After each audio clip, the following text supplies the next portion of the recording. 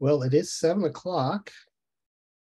We're probably going to have some people drifting in for a few minutes after we get started. So I'll just kind of start with welcome to the October CFAS meeting and election, our annual officers election. So in keeping with our recent changes, we're doing the quarterly star party, and then in between we're still going to do the Zoom meetings, and we'll be recording this and posting it on our YouTube channel later on for everybody. Only members are allowed to participate in the live Zoom meetings. That could change in the future, but that's currently the model that we're going with. First, I hope everyone did okay with the hurricane. I know a lot of people in the area, even as far away from the landfall as we were, have gone through a lot of hardship. I was just talking to a friend today who's lots of flooding in areas where flooding was not expected. A lot of cars underwater and homes intruded on and things like that. So I'm just acknowledging that I know a lot of people have had a hard way to go here the last couple of weeks, and I hope you're doing well. Myself, I have nothing to complain about. Minor damage, nothing to the house that couldn't be cleaned up with chainsaws. So very fortunate in that regard. So back to astronomy. Tonight, we're going to have some, of course, club news and announcements first, tell you about what's going on. There may be a few things I forgot to put in the announcements. If so, one of the board members, feel free to jump in and talk about it. I believe, Derek, I did not put your Halloween event on here, but please, I'd love for you to say a few words about that before we get going with the other programs. Officers elections, we'll kind of put that off a little bit so that we have make sure some stragglers have logged in. Elaine Fischer is going to give us one of her famous in the news segments, things going on in the world of astronomy in the news. There is a lot going on. She could probably talk an hour about that if we let her. John Pinto is going to talk about what's up tonight and is going to give us a review of the RASC Observer's Handbook. That's the Royal Astronomical Society of Canada Observer's Handbook, an annual favorite of many astronomers. And then the main program, which I put last, is Astrophotography Best Practices. We had a little bit of another emergency, so I pulled this one out of the bin and dusted off. This is based on a 4-hour workshop that I did out west a couple of years ago. It will not be a 4-hour presentation. I kind of pared it down a little bit, and I'll go through some of it quickly, but I will not be talking for 4 hours, obviously. So let me click on the right thing. We do need a webmaster. If you have experience maintaining and enhancing websites, we have a job for you. Please let us know. Email president@cfas.org if you are interested. Our website is pretty static right now. Very little maintenance needs to be done. It's primarily making sure email forwarders are set up correctly or that sort of thing. But if you are a visual designer, maybe with web experience or a web programming ninja, and you want to add some pop and zing to our website, we would love to have you join the board and take that on. Currently, the website is primarily a portable to the general public more than being used by our membership. Things change over time. Many years ago, the website had a chat room and we did everything through that. Today, we do everything through Groups.io. If you're a member, you should have gotten information about Groups.io in your welcome letter to let you know how to join Groups.io. And we send out all of our official notices, Groups.io, and we upload meeting minutes and all that sort of thing to the Groups.io forum and file repositories.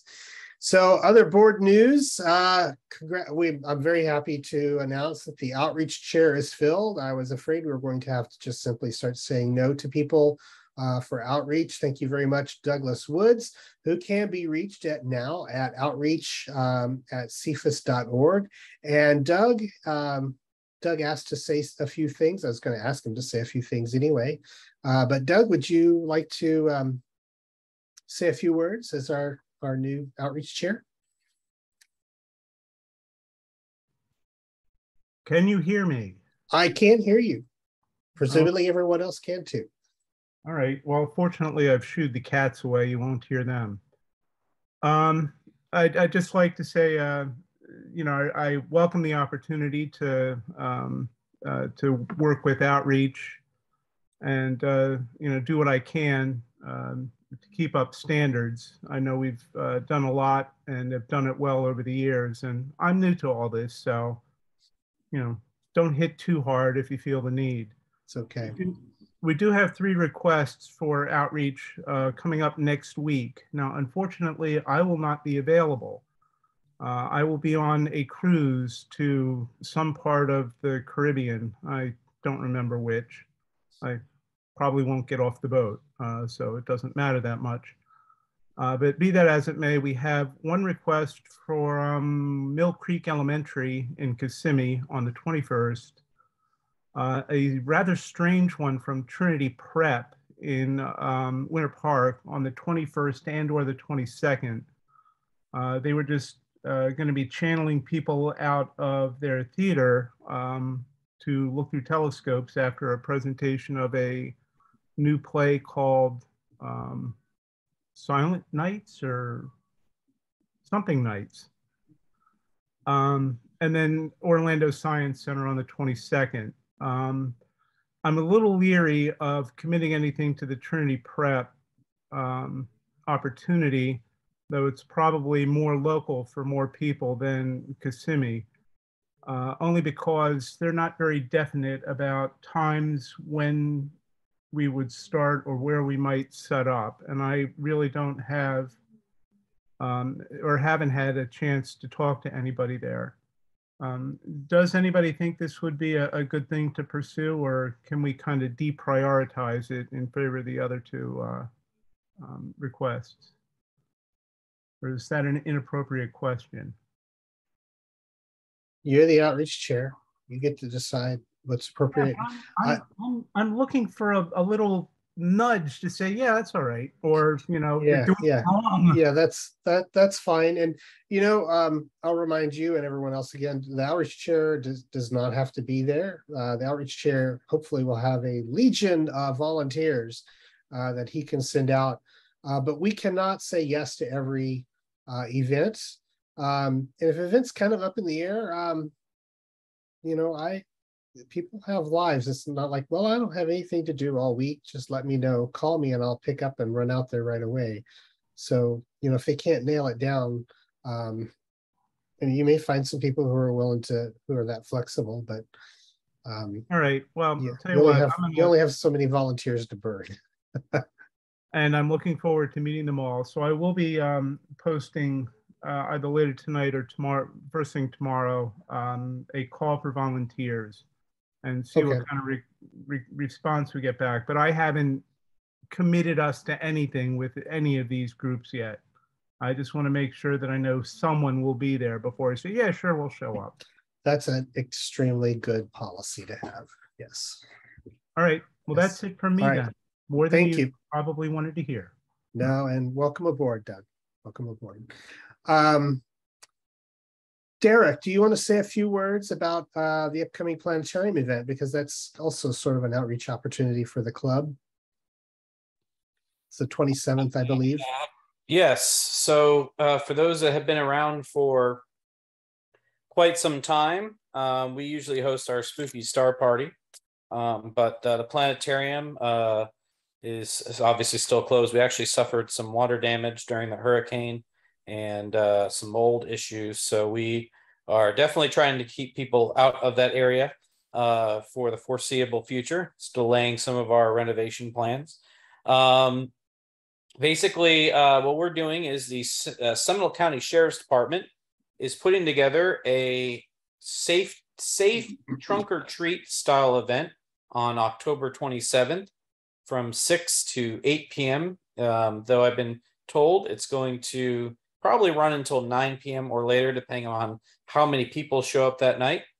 And I spoke with the lady that was in charge of the event, and they asked if we would be interested in helping. And I decided that what better way to continue the legacy of the Spooky Star Party that we normally host this time of year and align it with this event. So this is Thursday, October 27th. You will see that I have made a post on the groups.io page.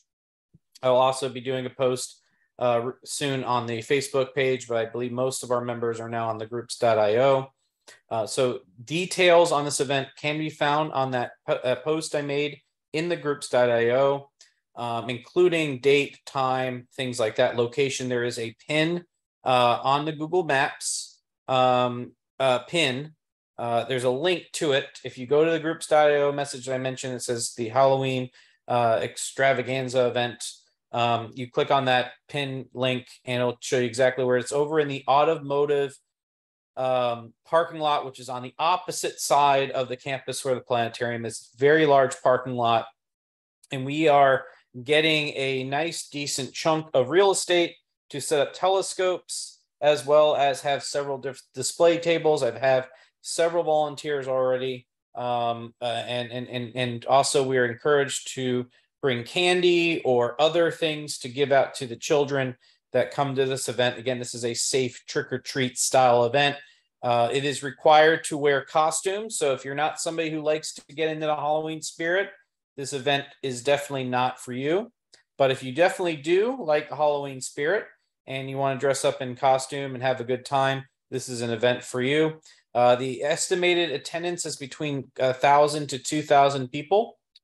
This is one of the biggest events that the Seminole County Sheriff's Department puts together throughout the year. So we're happy to be able to align ourselves with this event. Basically, people will be walking around various different areas and will be one of those particular sites. So 6 o'clock to about 9 p.m. The only caveat about this event, which unfortunately is not under my control, this was given to me as a request by the actual event planner for the Seminole County Sheriff's Department, and that is setup time is between 2:30 p.m. to 4:30 p.m. So unfortunately, I know this is a Thursday. This might hinder a lot of you to plan to help out. But if you have the ability to take this time off to help, we unfortunately do have to be set up before 4:30. That's just unfortunately what the Sheriff's Department wishes to do. So unfortunately, if you cannot set up by 4:30, they are not going to admit anybody to come in to the event after that. Again, this is not me talking. This is the Sheriff's Department's request. They will be providing pizza and other snacks before the event starts. So there will be some food and drink available for volunteers. But if you need any more information, reach me at my email. I will post it in the chat. DemeterD@seminolestate.edu. If you're interested in volunteering, you can always email me directly. I'm going to be sending out a full email and including our new outreach chair, the details on that can be disseminated out to the membership. So that's all I got. I hope to see you there. This is a great chance for us to resurrect the Spooky Star Party until the planetarium reopens. So thank you so much. Thanks, Derek. I have one follow-up question. Now, since this is not your show, so to speak, it runs till 9 o'clock. There's not really going to be hanging around till after that, right? People are going to have to pack up. Yes, this is not an outreach or observing event as well. Mm-hmm. So this is primarily once the event is done, everybody will be asked to leave. I know at a lot of past events that was the case, and I thought this does not sound like that, and I thought I'd just bring that up ahead of time. We do have a question real quick, Richard, if I can answer it. It's sure. Solar viewing at SSC. Of course, the sun may still be up by the time the event starts, so it will be pretty close to the horizon, but if you have a spot where it's available, you're more than welcome to set up to view the sun. Primary targets obviously are going to be Jupiter, Saturn, maybe the Pleiades, some other objects that are fairly bright in the parking lot. If you are able to view the sun, you're welcome to do that. Yeah, and Jupiter and Saturn can both be seen in the daytime. So just pointing that out, that if you can find it, they're quite visible in a telescope during the day. Okay, so then next item on the agenda is our board election. According to our bylaws, this is the October meeting. We did present the current slate last meeting.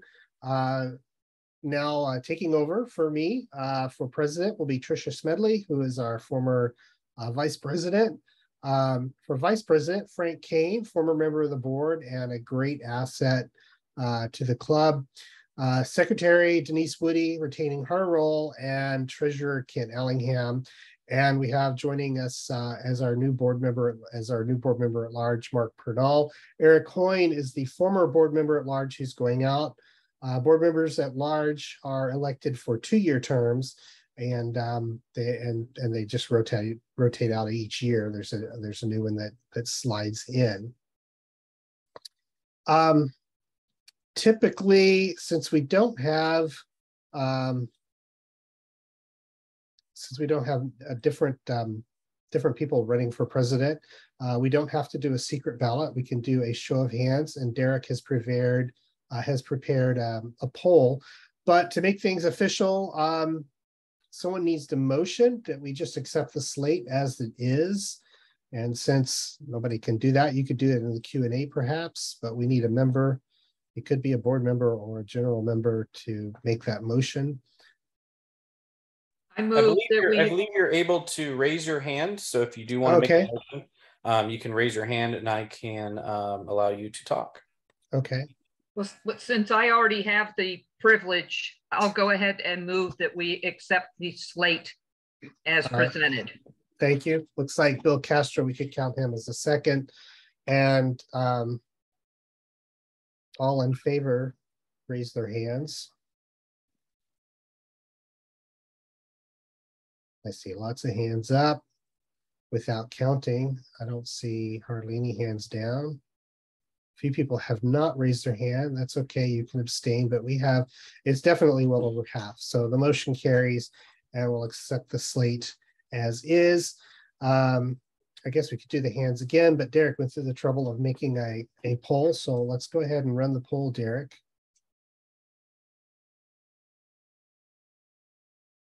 And 1 vote per member if you are a So the other is, unfortunately, the poll doesn't allow me to make one choice. So that's where the other is. But if you do have somebody you like to add, you could always select other and then post in the chat, the Q&A. But okay. It seems like our results are in 71%.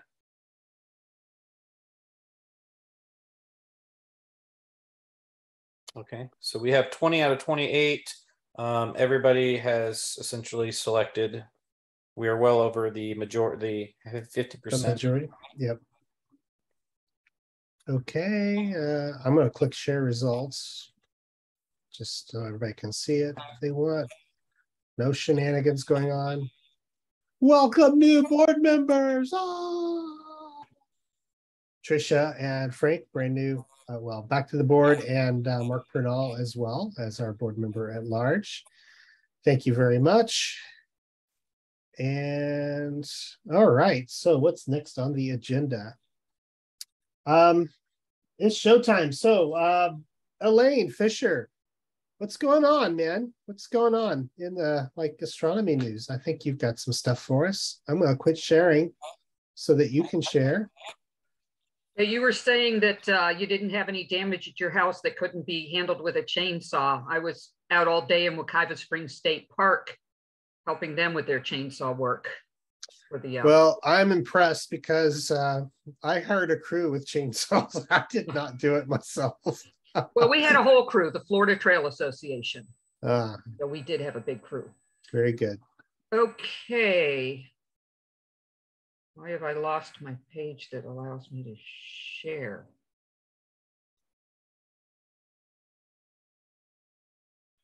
There we go.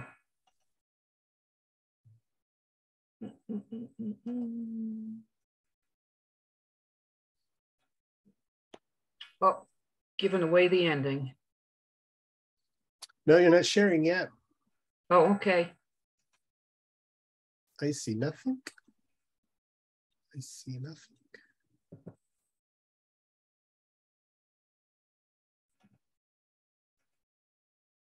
Share screen. It should pop up. Up. Elaine Fischer has started screen sharing. It looks like you clicked the right thing. Okay, it came up. It did. I see your PowerPoint in the news. Okay.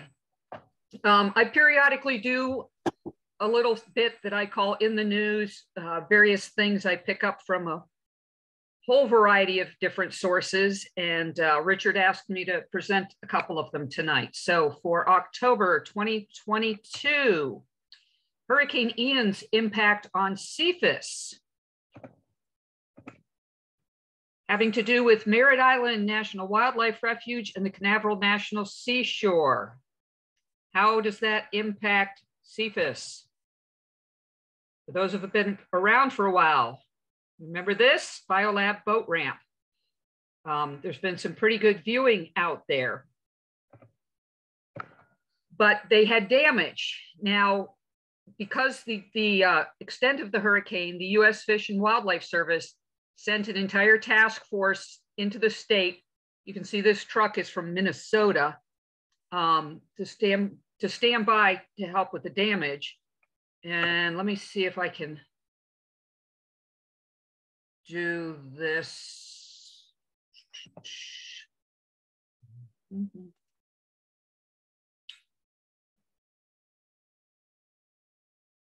So they were out there in, come on, play.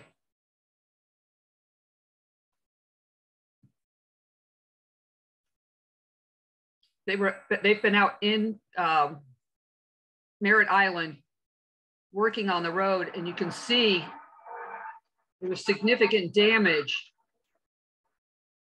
to the road out there.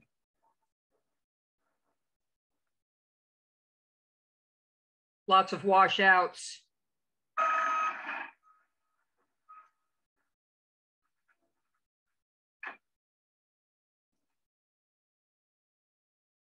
But they're doing some fill, getting the road back in shape. And then this is one of my friends took this picture, but you see he has his hand raised in the sign of success. So they have the Biolab boat ramp open again. All right, back to the slides. Looking to 2023. The 2023 Sky and Telescope Observing Calendar is available. And they described it as gorgeous astrophotography and special monthly sky scenes, illustrating the positions of the moon and bright planets, and highlighting sky events each month, including eclipses, meteor showers, and conjunctions. They have their online store here, and since this is being recorded, that will be available through Facebook and YouTube. So if anyone is interested in getting the 2023 Sky and Telescope Observing Calendar, it does have a number of interesting things highlighted in it. $19.99, and it said taxes and shipping will be calculated at checkout. I don't know what that means, but sometimes you need to be careful with that. Now, a while back, I came across something that described what space smells like. And you think, what? Space having a smell? Well, it was an article in the magazine Real Simple in the June 2022 issue, and it was entitled Smells Like Space. And this is the entire article. And I just picked out a few highlights for you. What does space smell like according to this article? Now, of course, you can't breathe or really smell in space, but it's been described as rum and raspberries, and I'll tell you where this information comes from in a moment. Seared steak and burning metal, and rotten eggs. Now, I'm sure we all can imagine where the rotten egg smell comes from. But from this, and as I said, I'll get back to where the description of the smells comes from. From this, CNN described it as space, the final fragrance.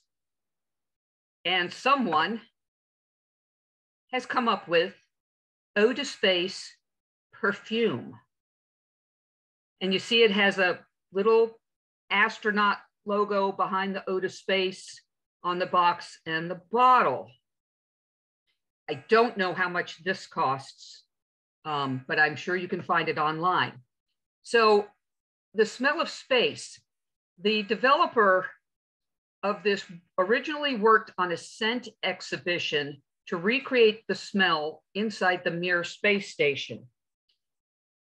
Can you imagine what the Mir space station might smell like? It's, how many years has it been up there? So I don't know if that is a particular fragrance I would be interested in wearing. Anyway, in 2008, this same developer was contracted by NASA to develop a similar scent.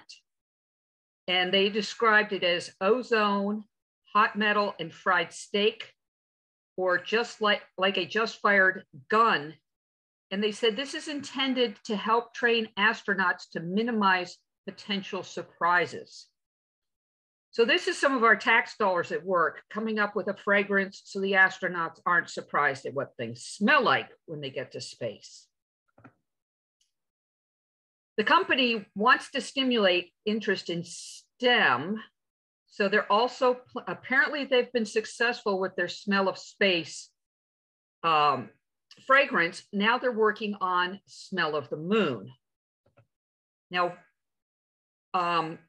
where these aromas come from is, as astronauts have come back from spacewalks, other astronauts have described particular aromas coming from their spacesuits. And they describe them as hot metal, seared meat, ozone, sulfurous or gunpowder, and one of them described it as sweet smelling welding fumes. Someone who did a little welding in a past life. So in the process of recreating the smell of space for the scent, the developer used dry distilled birch tar for the smokiness, helichrysum flower for the hot metal meatiness, and apparently this flower has an aroma of hot bacon in a floral form. And then they added anise for acridness.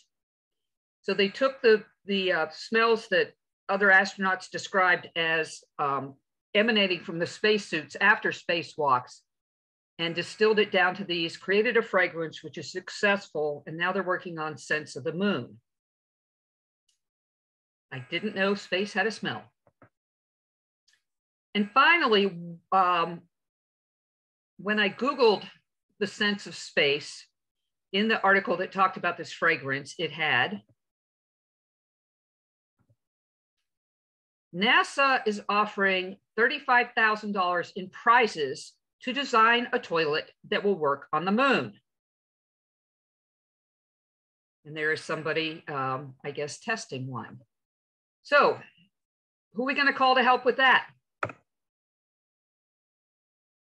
Now, I don't think his was a toilet on the moon. I think it was a toilet in a space station. But Howard Wolowitz has a little experience with space toilets. Not necessarily successful.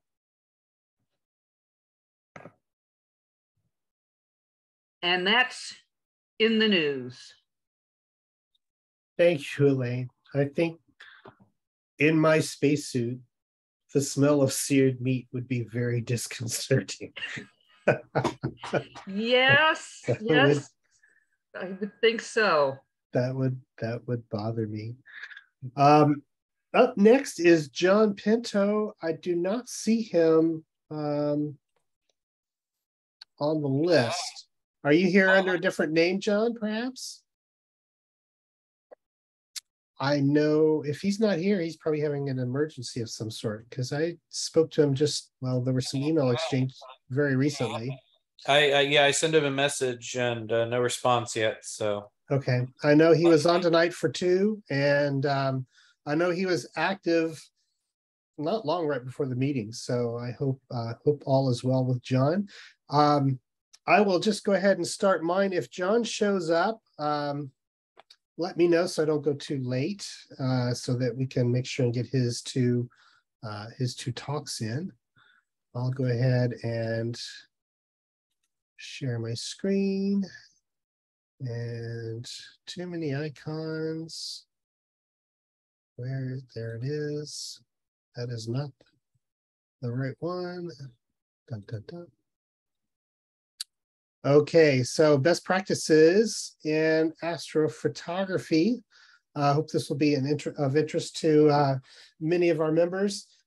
This is for, I'll be talking a little bit about DSLR as well as deep space photography. So what are best practices, though? Commercial and professional procedures that are acceptable or prescribed. In my professional work, we talk a lot about best practices when an engineer or a developer does something, is coloring outside the lines, to say, that's not really best practices. Usually it gets you in trouble. And usually it results from being either lazy or inexperienced when you violate best practices. And so this is a list. There is no international committee on best practices for astrophotography. So I came up with these, and you can certainly disagree with me if you like. We could talk about it over a beer or something sometime. Best practices are not, rules of thumb. I think best practices are a little more nuanced. A rule of thumb is a blunt explanation to help someone who does not understand a great deal of the technical details about what they're doing. So we'll come up with a rule of thumb, just kind of help them. Rule of thumbs sometimes don't work. And they're usually a very high level blanket explanation for something that's a little bit more refined. And if you want to bring your results up a level, you stop using rules of thumb, you start going a little deeper. Best practices are mostly not things you found on cloudy nights. It's not something that insert famous imager here does, and it works for him. Lots of great imagers, I'm not slighting any of them. But just because my friend Warren Keller says he does this way doesn't mean that's the best way to do it for everybody. Or I get good images when I do it this way. I can drive a nail with a screwdriver if I work hard enough. And if I practice and I only ever use a screwdriver for years and years and years, I could make an amazing YouTube video of how I drive a nail in with a screwdriver. But that does not mean it's the best tool for it. This is how I've always done it means, that's definitely that's not necessarily a big practice. And, I've never needed to do that before. Well, that's fine. That's okay, but that's whatever. Then there's I have 87 APODs do what I do. Well, he's got 87 APODs. I guess I should do what he does. And he says to do it this way. Best practices are a bit more objective and less subjective. Subjective is sort of a touchy-feely.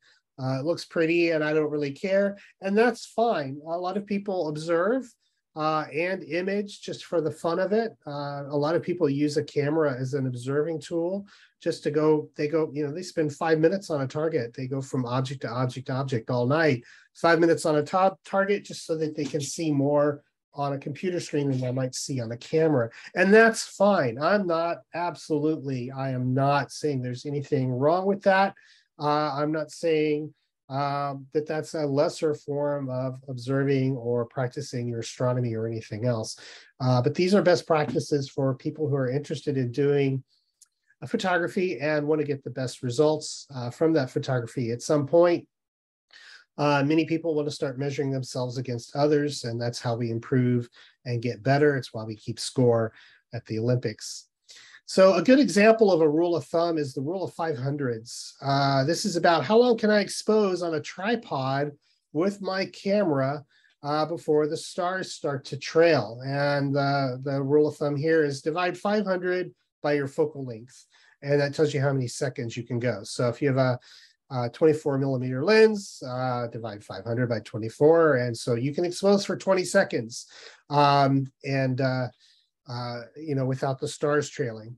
And of course, if you have a crop sensor, you have to change the focal length based on the crop, because the crop changes the focal length of your lens.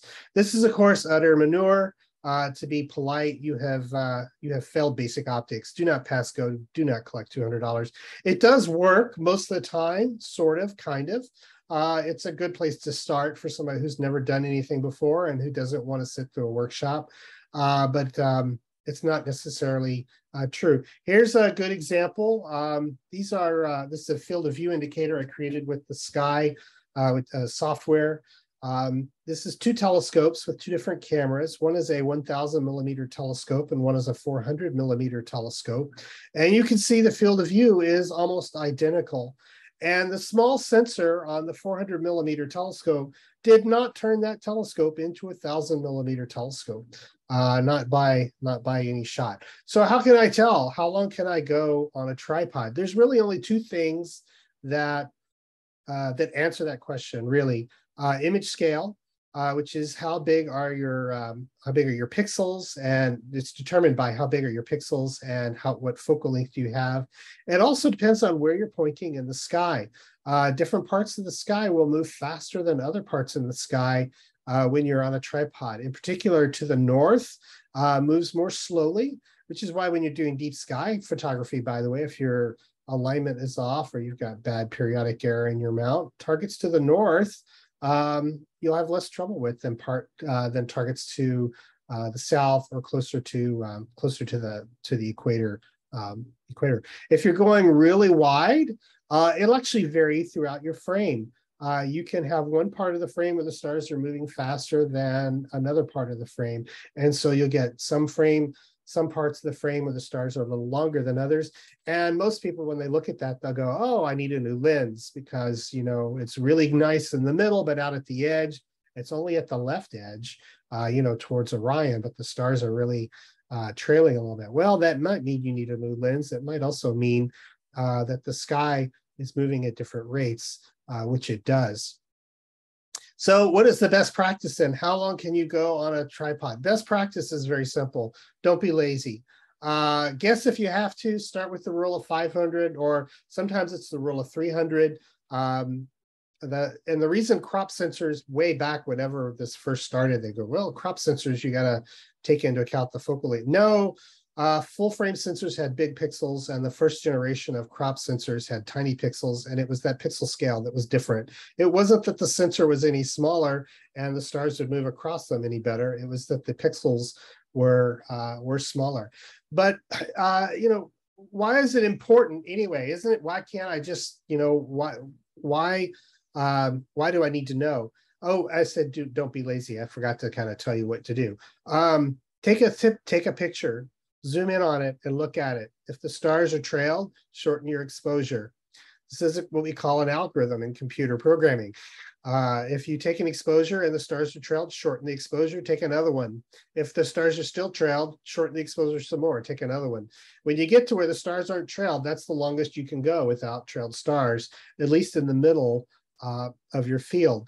Now, it's very tempting to go a little bit longer and let the stars trail, because especially if you're shooting the Milky Way, you get a really bright image because you've exposed longer. But part of the reason you're getting a bright image because you exposed longer is because instead of the stars taking up a few pixels, they're trailed, which means they're spread over more pixels, and overall the brightness of your image on your viewfinder, it looks like a beautiful, very bright, vibrant Milky Way, but you've actually smeared the Milky Way. The technical term for that is called blurry, by the way, but you smeared it. Like you can see in this star trail shot that I shot. Where did I shoot this? Texas Star Party. This is actually the Milky Way over a couple of hours. But you can see it's very, very bright because the starlight's been spread across many, many pixels. And you just need to get to know your gear by practice and experimentation. And like I said, don't be lazy. Take a couple of test shots, check it out. If you have a great photograph on Facebook, the most insulting thing anybody ever will say to you is, wow, you must have a nice camera. Because to take really good photos takes, of course, a little bit of work, and it takes some skill and practice. It's not just simply buying a good camera. And this is one of the ways in which you can kind of up your photography, your deep sky, your nightscape photography just a little bit. Keep your stars round so that you can blow up the image, and it has a nice crisp feel to it. I will actually give a shout out to my peer here at CFAS, Derek Demeter. Some of his nightscapes, the Milky Way, they have a very nice feel to them that I often don't see in other people's Milky Way images. And part of that is he controls star trailing a bit. Another important factor when you're doing astrophotography of any kind is seeing and transparency. And I've even talked to vendors at star parties who didn't know the difference between seeing and transparency. This is a video of the moon, and you can see how, maybe you can see how it's jittering all around when you're looking at the moon. If you're taking a picture of the Horsehead Nebula, guess what? It's doing the exact same thing. If you want nice round stars, you have to bear in mind those stars are jumping all over the place. And this is a very important factor when you're doing astrophotography.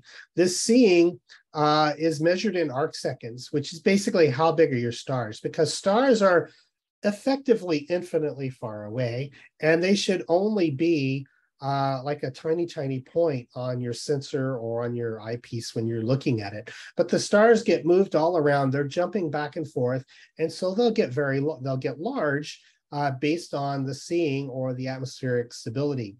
Great thing about Florida, we are famed for our seeing in the wintertime. We have very stable skies in the wintertime.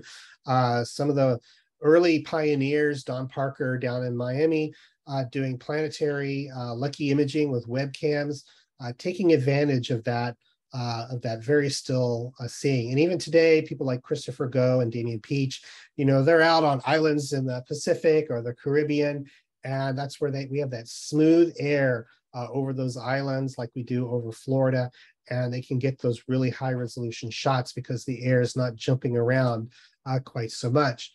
When we look at a star, this is a buzzword, you'll see full width half maximum, the FWHM, full width half max. And that is a measure of how big a diameter is half of the intensity of the star. I don't have a 3D graph here to show you, but on a really tight star here, all of the energy is, in that tiny little dot. The optics are going to focus that into a nice little dot. And if the star is not moving around a lot, you'll get a nice small dot. Now, this also assumes you've not saturated. If you overexpose it, the stars get bigger, and I'll explain why that happens too in a minute. But when we talk about full width half maximum, about half of the energy is in this little circle here. Half of the other half of the energy is actually spread out outside the circle, spread out quite a ways outside the circle, in fact. But because it's so thin outside of that full width half max size, we normally don't see it because it doesn't show up unless you stretch it really, really hard in your photography software. The star will start to get big. When you overexpose a star and it saturates, we call it, all that energy that you can't hardly see that's spilling out starts to build up. And so stars will get much larger when you overexpose them. So if you're trying to measure the full width half max or the seeing of the sky, make sure you don't overexpose the star. Even if you're not overexposing, the atmospheric turbulence can make the stars much bigger. In fact, they can get to a point where there's no point in even imaging. You should probably just go home or shoot really wide field stuff instead of trying to shoot a deep space object or Saturn or the planets or the moon or something. Another common thing I'll see is people using autofocus software. It doesn't matter whether you're using Focus Max or Hocus Focus, Nina, or at Focus 2 or at Focus 3. People go, well, my focus isn't very good. Well, sometimes, yeah, if your focuser is slipping a little bit, the focusing software can't do a very good job. But very often, you get a good focus and the seeing is just not very good. You cannot focus past what the atmospheric seeing will let you. And so, you know, no matter what you do, no matter how well focused you are, you're going to get an image like on the bottom where things are a bit softer and more blurry. And that's just the atmosphere is bouncing those things around. It's like trying to take a photograph of something at the bottom of a swimming pool. And, you know, during the day when it's very bright, you can freeze that. It's what we do with lucky imaging when we're shooting the moon or the planets. We take very short exposures because, well, the moon is pretty bright. It's like 800,000 times brighter than, you know, a typical nebula. So you have to do a very long exposure and that water's moving around and that object's going to get blurred and spread all over the place. And you're just not going to be able to get good seeing. Seeing is typically very bad after a thunderstorm or a front moves through. The air is very turbulent. If you're shooting wide field, you got like a 200 millimeter camera lens or maybe even shorter. Even when the seeing is very bad, you can get very nice results because, again, your pixel scale is going to be huge. And, you know, a star on the pixels is not going to get spread over very many pixels because you're so wide and the stars are going to be so small comparatively. The other word, or the other weather word, is transparency. A lot of people confuse seeing and transparency, but transparency is nothing more than the clearness or, you know, how soupy or hazy is the night. Usually transparency improves with elevation. Some targets still work okay with less than ideal transparency. The moon and the planets, for example. I found, oddly enough, hydrogen alpha narrowband sometimes doesn't mind.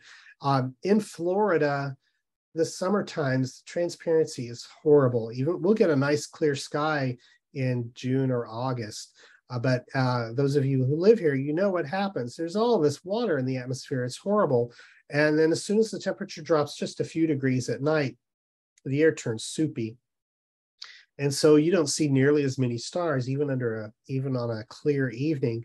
And if you're trying to do astrophotography, of course, you've got to work through these soupy conditions. And if you're patient, you can pull a rabbit out of your hat and you can make it work if you're desperate enough. Typically, though, I'll reserve it for really bright objects in the summertime. Best weather app I know of for telling you what the seeing and the transparency is, of course, the world famous Clear Sky Clock. This is from the Winter Star Party site. The darker the blue, the better.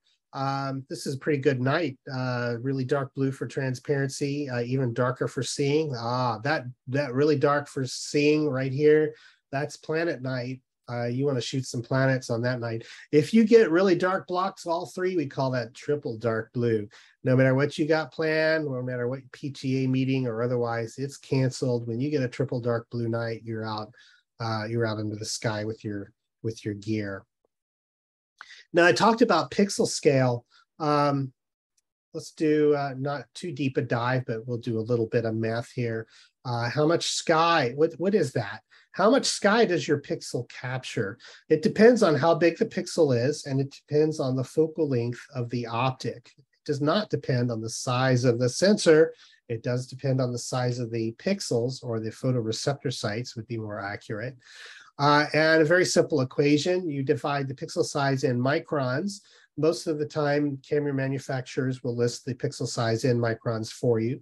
And you divide it by the focal length of the telescope in millimeters. If you're using a focal reducer or or Barlow or something, you have to take that into account with the focal length. Notice how the focal length does not change with chip size. Yes, I will quit beating that dead horse in a minute. And then multiply that by a scaling factor of 206.3 because math.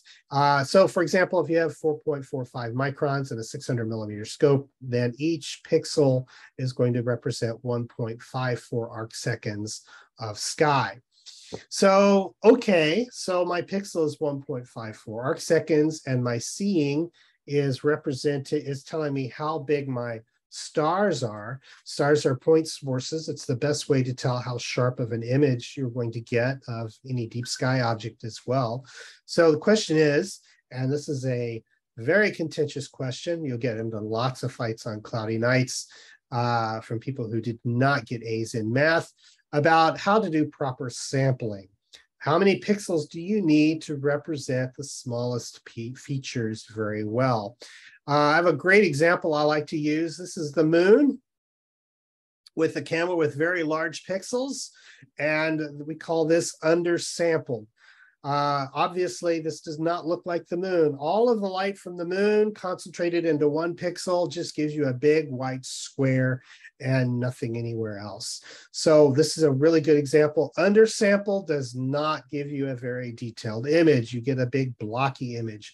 And what you want is a well-sampled image, lots of pixels to represent the details on the moon or on any object that you want to take a photo of. And of course, if you're zooming in on craters and so forth, you want more and more pixels so that you can get more and more detail. However, there is a problem. You can have too many pixels, and that's called oversampling. And oversampling will make a mushy mess. You can only magnify an object in the sky so much. And there are two things, there are two limits as to how much you can oversample, how much you can magnify something. They are the diffraction effects of your optics, and they are the atmospheric seeing of, well, obviously the atmosphere. Now, the good news is most telescopes today are actually already diffraction limited. My amateur astronomy career is long enough that I remember when diffraction limited optics. Ooh, I got to get me some of that diffraction limited optics. The truth is most stuff today is already diffraction limited. If it's not, you definitely don't want to buy it. But most things are. But on Earth, the seeing is always the limit.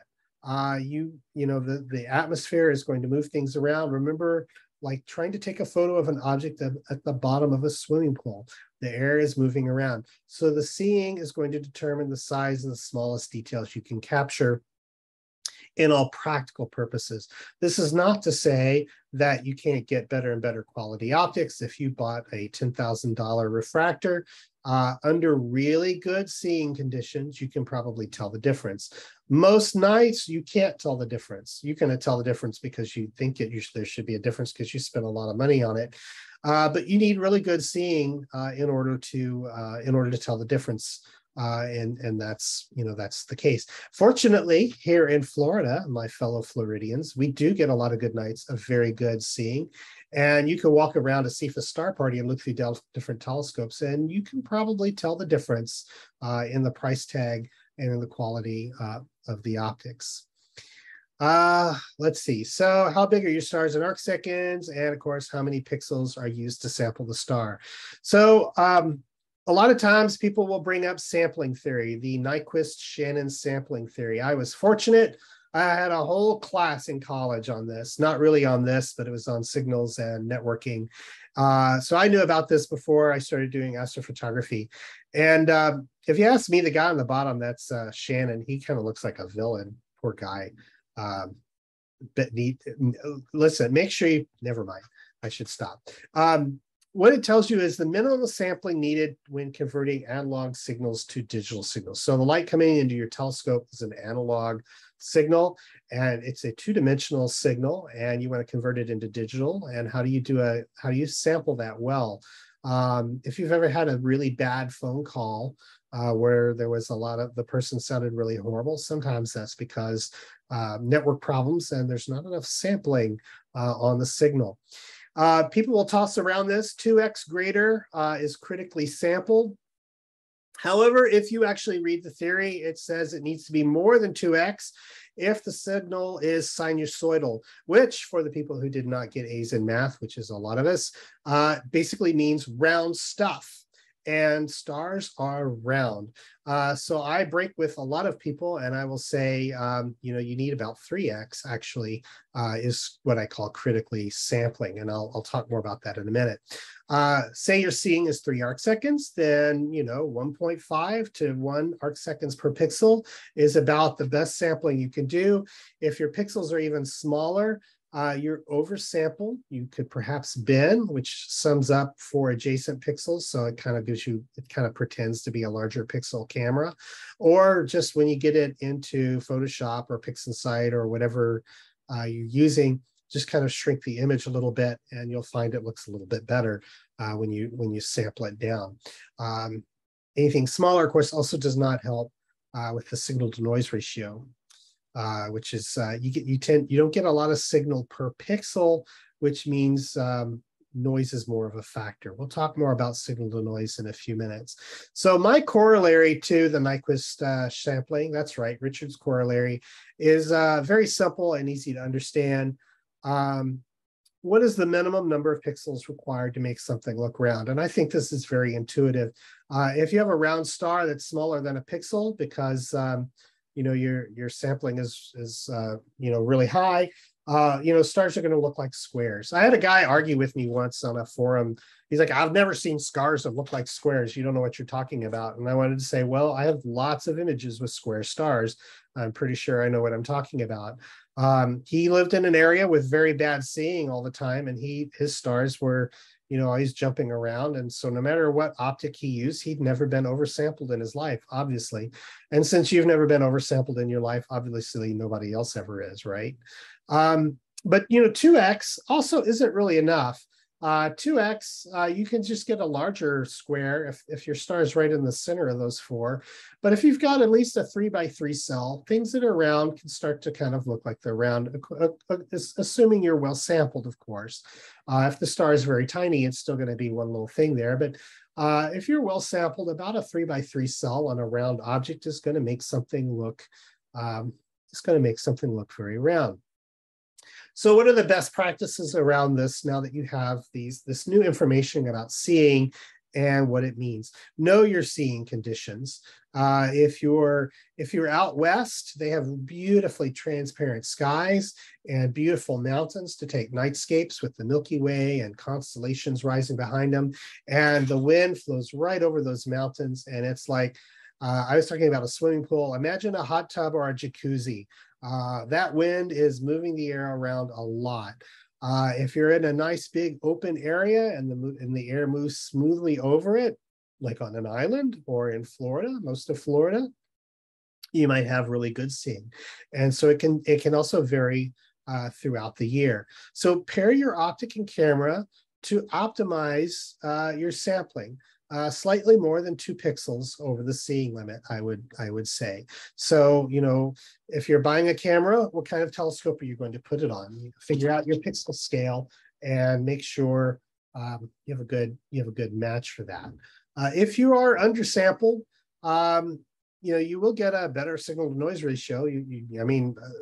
Most nightscapes are really dramatically oversampled, and that's fine. That's why you can do a nightscape with a beautiful Milky Way with a single shot. You don't have to stack a whole bunch of images for hours to pull that stuff out.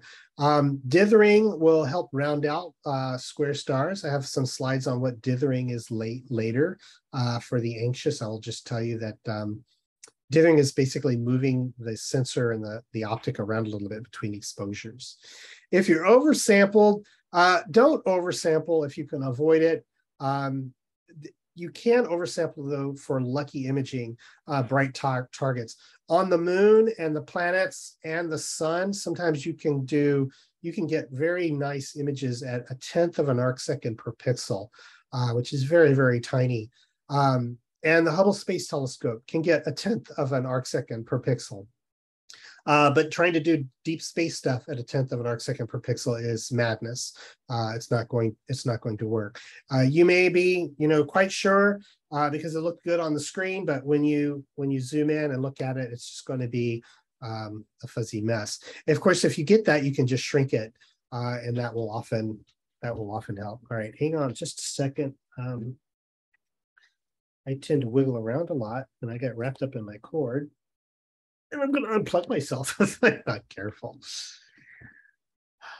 All right, I promised to talk about dithering. I have a little animation. Let's see if it works. There you go. You see how the stars are moving back and forth? That's dithering. Each exposure, you've moved the stars just a little bit. Most people dither. They're doing auto guiding. I did have somebody, again, somebody want to debate me. You can't dither if you're not auto guiding. Sure you can. If you have scripted imaging, I dither all the time with the sky without guiding. All dithering isn't a guiding thing. It just simply means move the stars around each frame. So there's noise in this image, these little dark areas and things like that. Some of that noise is pattern noise from your camera.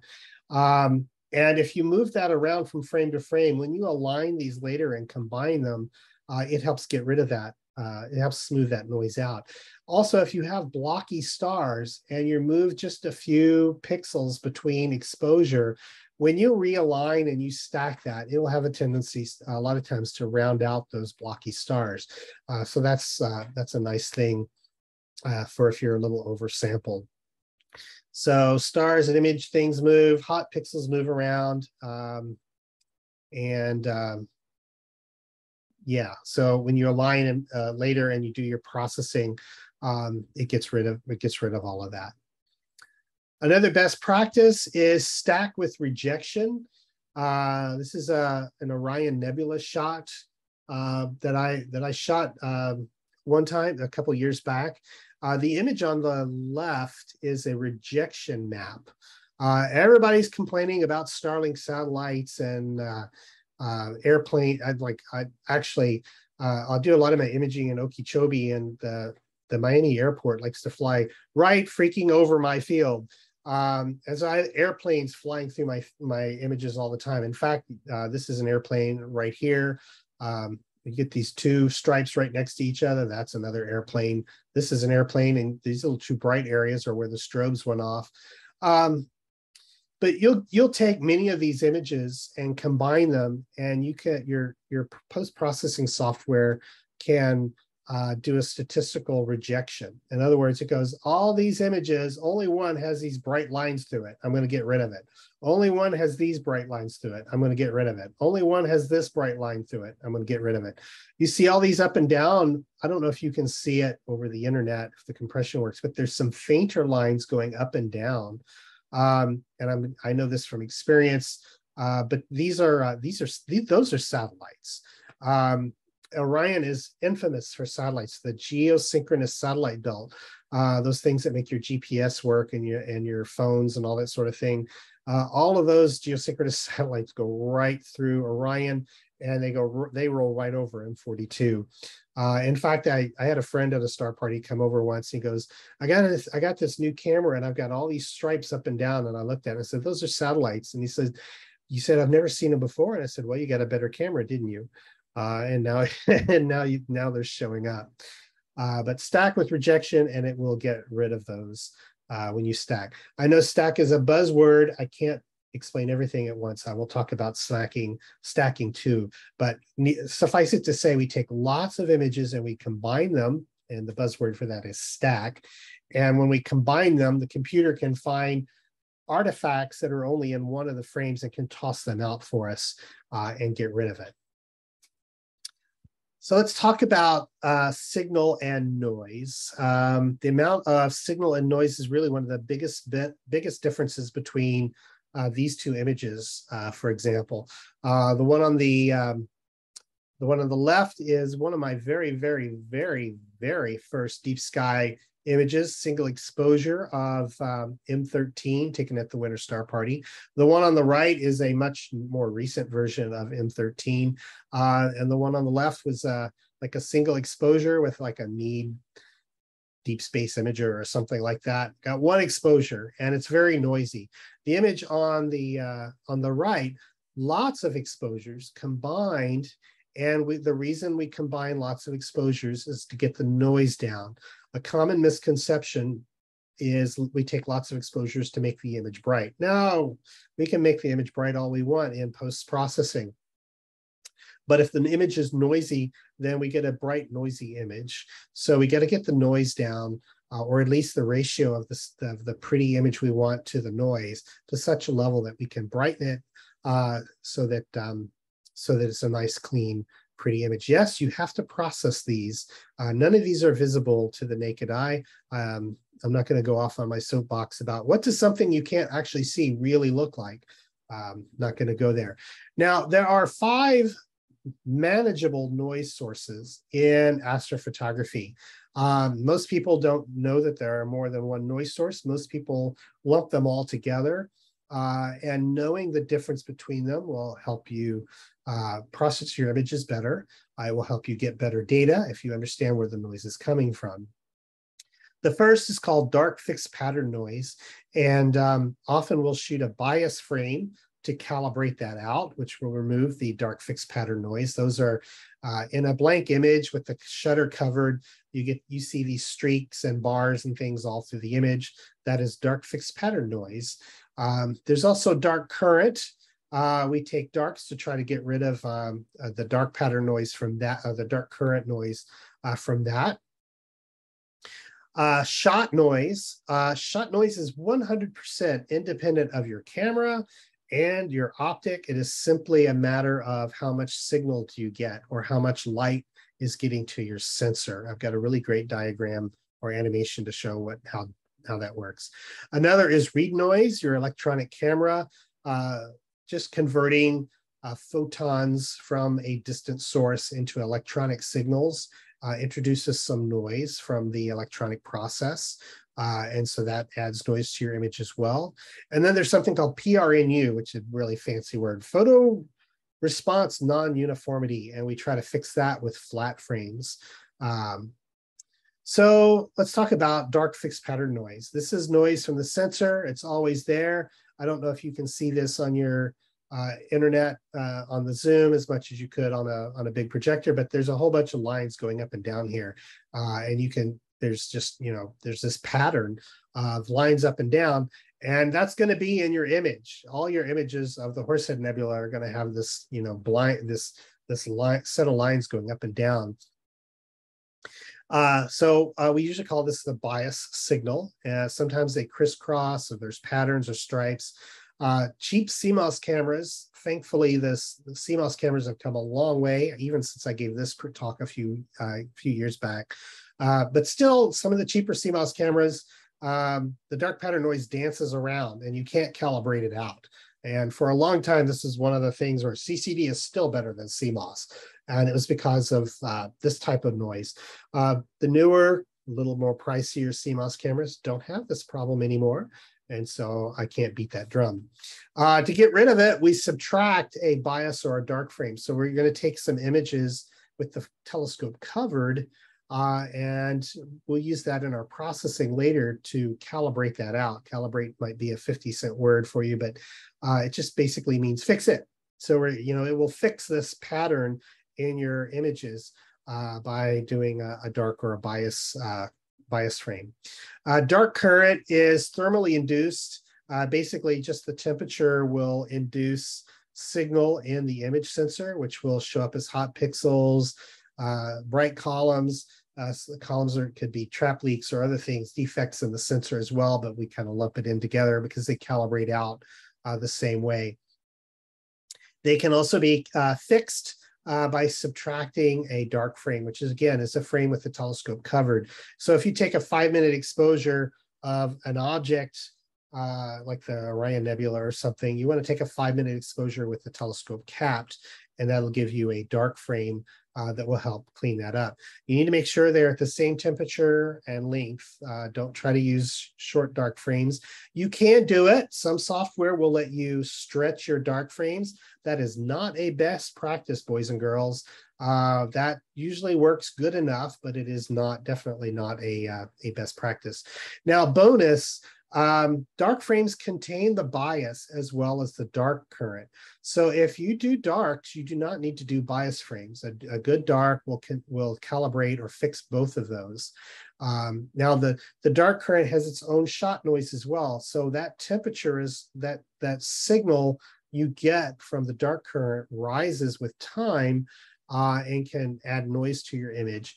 Now, another really nice thing about the latest generation of sensors in the last couple of years is they have very, very, very low dark current. So if you cool your camera, a lot of sensors, you can just shoot a bunch of biases and not worry about dark frames. Your mileage may vary, depends on the camera and depends on the temperature. Or I should say depends on the sensor and depends on the temperature. A CCD that I really like, the 694 from Sony, vendor gave me a camera and I'm like, there's no way. He's like, you don't need to do dark. So I'm like, I don't believe you. And I tested it. I went up to 20-minute exposures and the dark current is just, it's practically not there.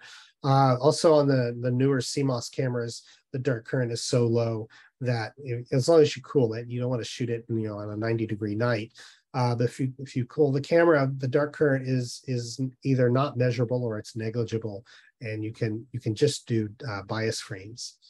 So let's talk about shot noise some more. All signals, all sources of light have shot noise. Shot noise is like this graininess you see in this image. So this is the Andromeda Galaxy. The core end of the Andromeda Galaxy is pretty bright. Right in the middle near that bright spot, it's a pretty smooth image. But the further we get out from the middle, the more noise there is. And this noise, shot noise is not camera. This kind of speckling can show up from sensor noise, from being hot. It can show up from read noise. But I'm not talking about those noise sources. This is shot noise. This is the fact that it's a very dim object and you're not getting a lot of light from it. Imagine the photons of light coming from this source being rain, and it's not Hurricane Ian rain. It's just a little drizzle here and there, and so you get a photon here and a photon there and a photon there, and you add all that up over the course of your exposure, and you get an image with a lot of holes in it because it's not really nice and wet. It's just kind of a very sprinkling. And if we expose a little bit longer, we collect more photons and the image smooths out. And the more photons we get, the more light we get, the better exposed our image, the cleaner and cleaner that image becomes as it accumulates. And as in traditional photography, we talk about exposure. A well-exposed image is bright. Well, also a well-exposed image is also very clean and very noise-free.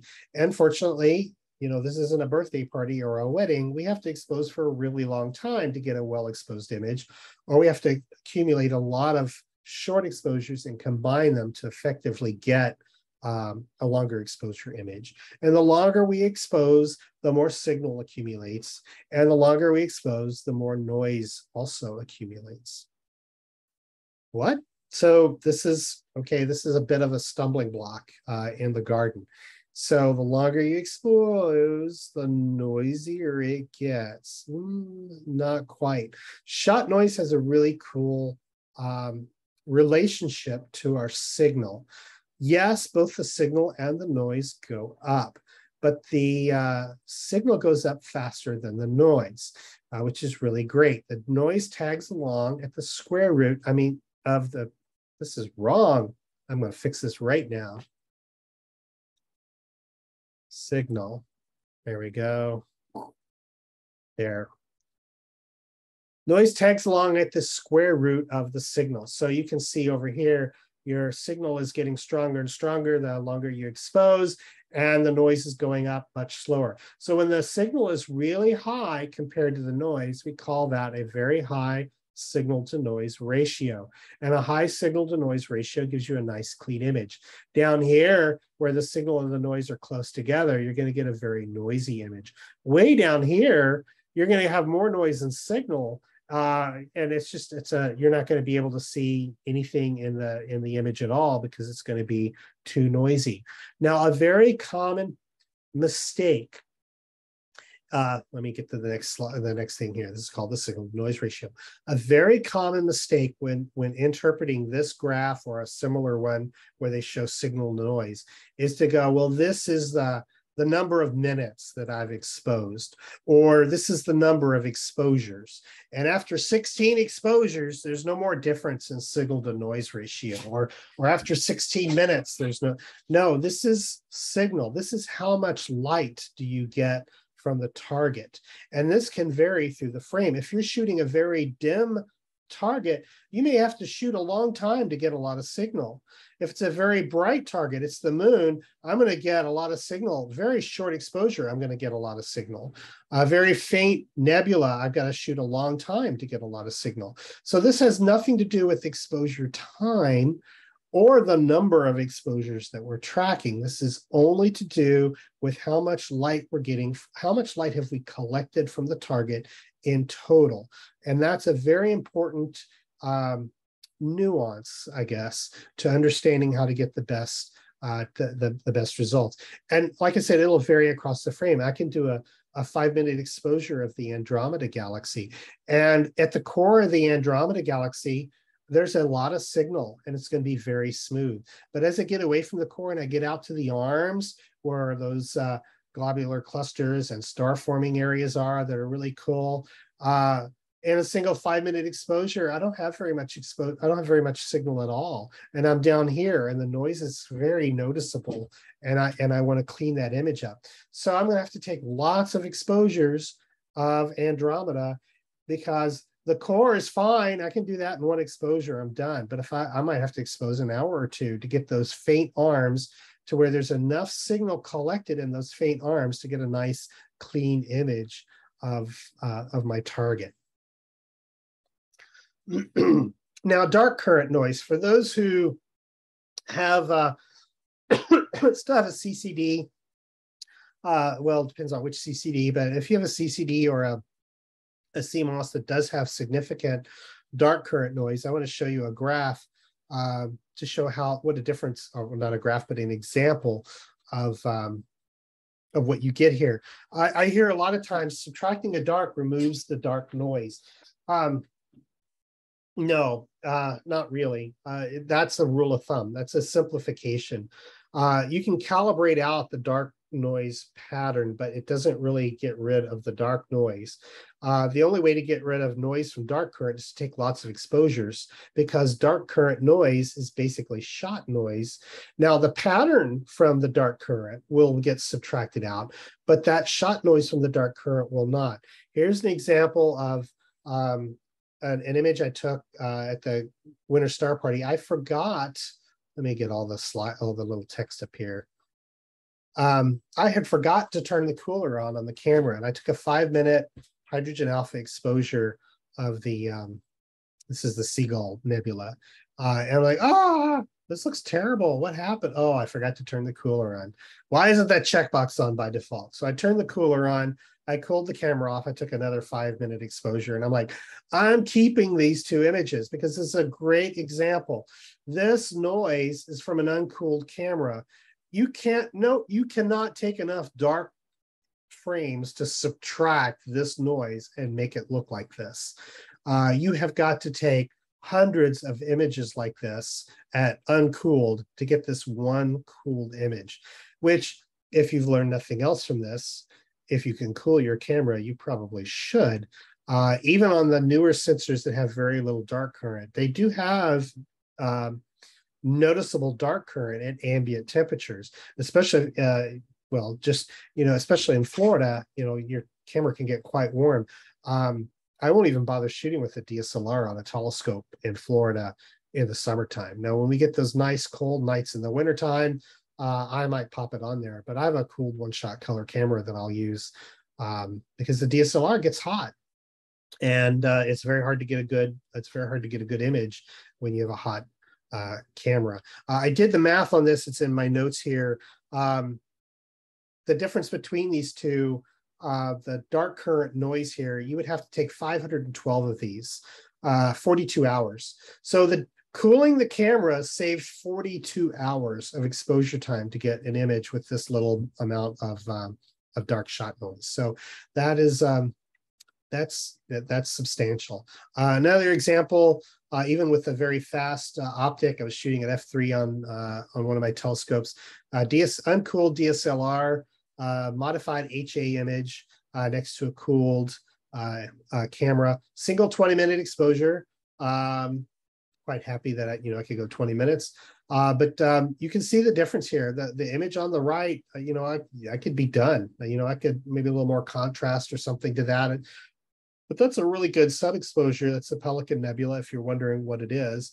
But there's a lot of noise in this that is simply from the temperature of the sensor. So the way we drive down shot noise, other than dark current shot noise, is we take lots of exposures. You can't expose for 3 hours, a single exposure of 3 hours.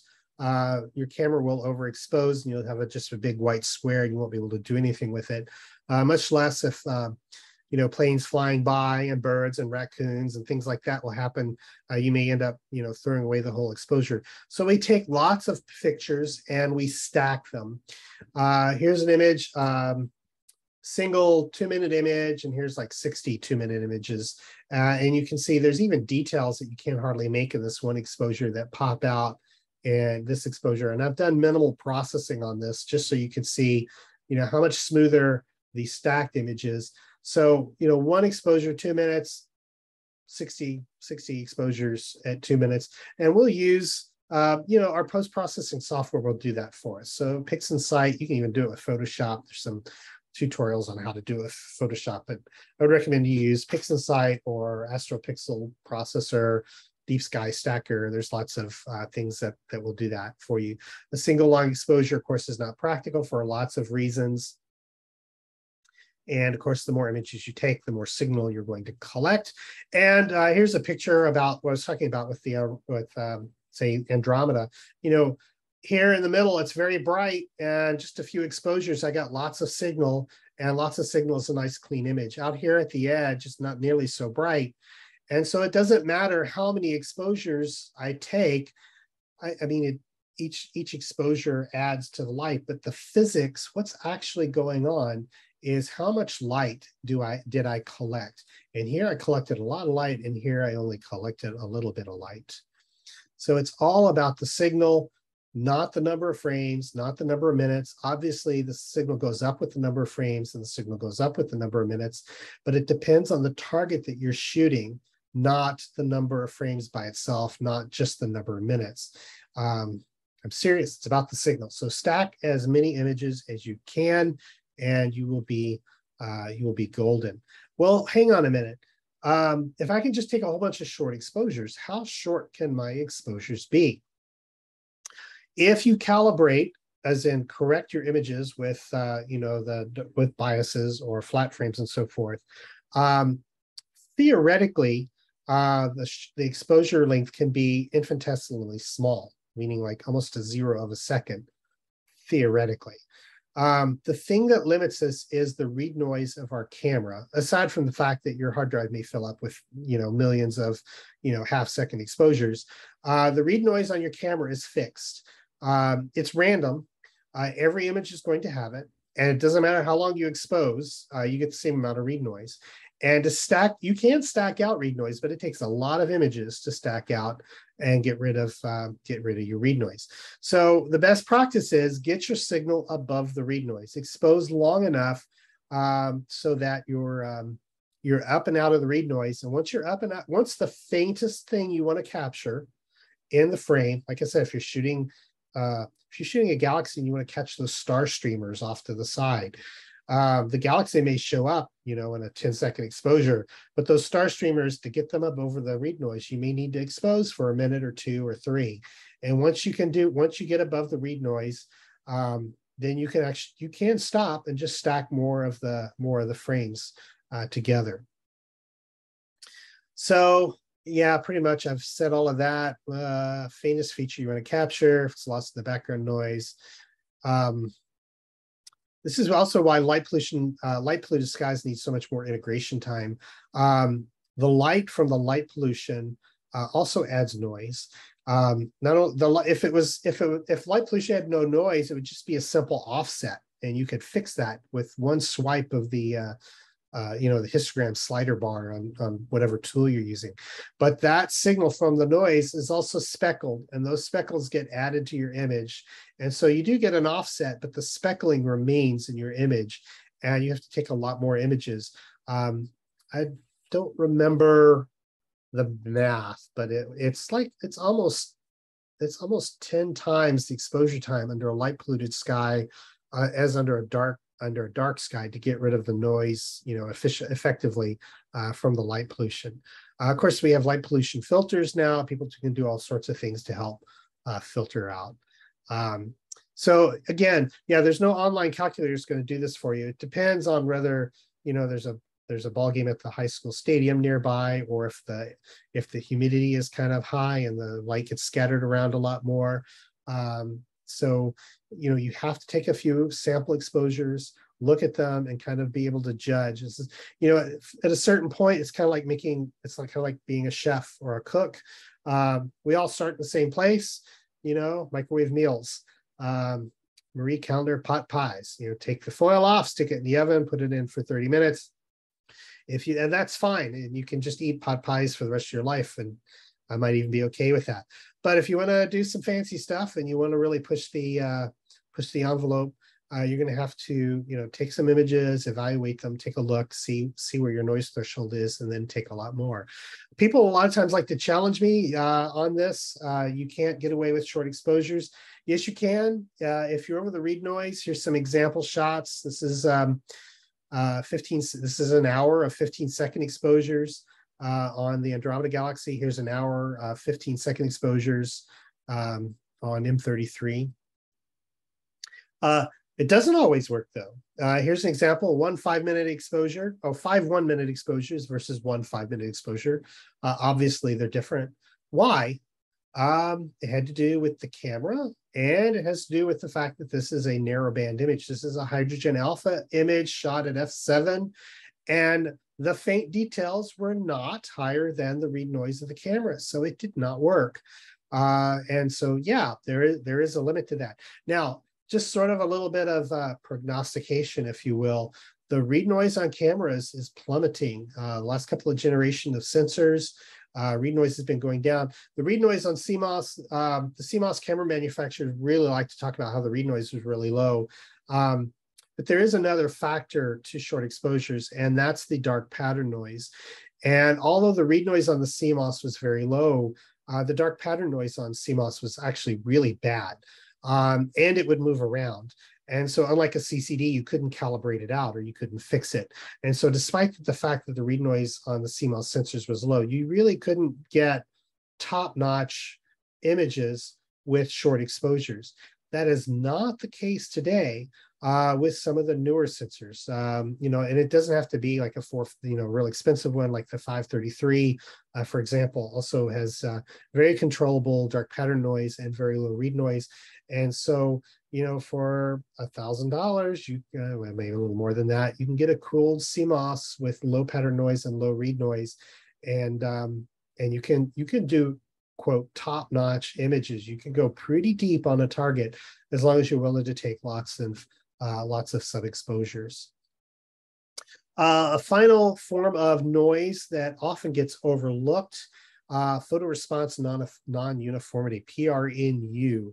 And what this is caused by is two things. Pixels don't always get the exact same amount of light, and also all the pixels on a sensor do not respond uniformly to the light identically. So even if you have a really well-exposed image and the photons are well distributed, you still get a bit of noise from the sensor response. This is often neglected because it gets lumped in with vignetting, which you can see on this image up here. And it's very easy to fix vignetting with image processing software. You can just say, okay, brighten the edges and make it circular, and you can get rid of vignetting. And that works great on daylight photos where you've got a little vignetting, and it works really great on nightscape photos where you've got a little vignetting. And you can use it on a deep sky photo if there's a little galaxy in the middle and you don't care about what's out toward the edges. It also works great. But it does remove a significant amount of this speckling going on. Also, if you've got these little donuts, this is like my favorite. Hey, Richard, can you look at my pictures? There's something wrong with my camera. And they've got these little donuts.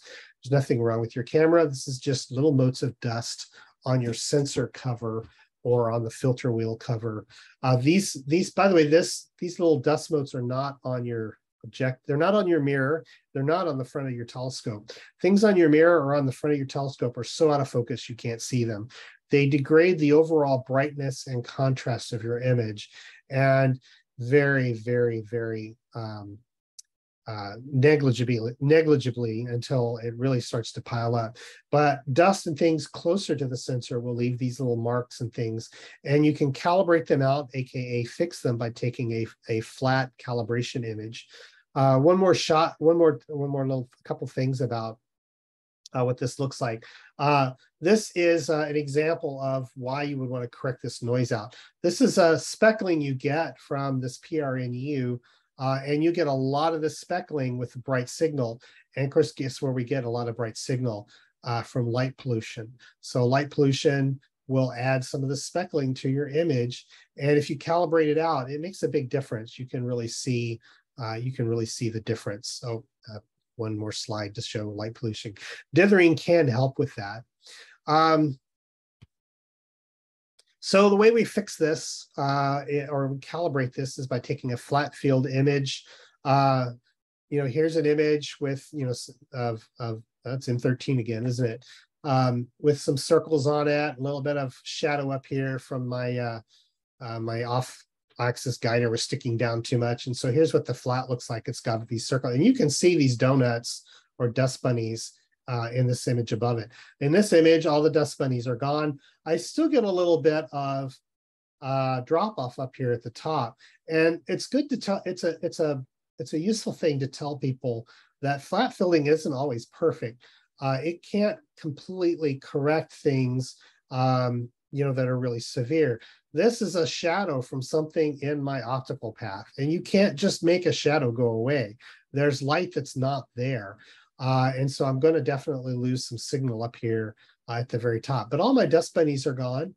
I corrected those very well. How do you make an image that looks like this so that you can calibrate it out with your post-processing software? There's a couple of ways. You can use a flat panel, which are these like little boxes that glow. You plug them in, you put them on top of the telescope, and they uniformly light your sensor. I use an iPad actually at night occasionally if my telescope is small enough. During the day, an old, hopefully not a used hanky, a t-shirt or a towel or something that's white can go over it. There's little wrinkles here. Oh my gosh, it's not good. Yeah, these are going to be so out of focus. As long as these aren't too bad, it's going to be fine. Expose, try to make your, I'm going to kind of rush through this a little bit, but kind of make your histogram about in the middle to 2/3 of the way up is a good place to do it. There was a lot of brouhaha a couple of years ago about CMOS and flats. CMOS sensors weren't really linear, so the math didn't, that's a fancy word too, but the math didn't really work out right for a lot of CMOS sensors. And I'm happy to say that also is no longer the case. The talk I used to give is why CCD is still better than CMOS, and I can't give that talk anymore because none of the points I made are true anymore. And I remember when I gave the talk saying, this is not going to be true forever. In a few years, I won't be able to give this talk. And I was right. So let's see, I think this slide is a duplicate. If you're doing filters, monochrome sensor with filters, you got to do one for each filter, which is a real pain in the butt. A lot of people like doing one-shot color because it does make the workflow a lot easier. It is, yeah, we'll just stop there. So best practices, kind of some up here. Stack a ton of bias frames to reduce your read noise, or just use the bias. Actually, it's another typo. Stack a ton of dark frames.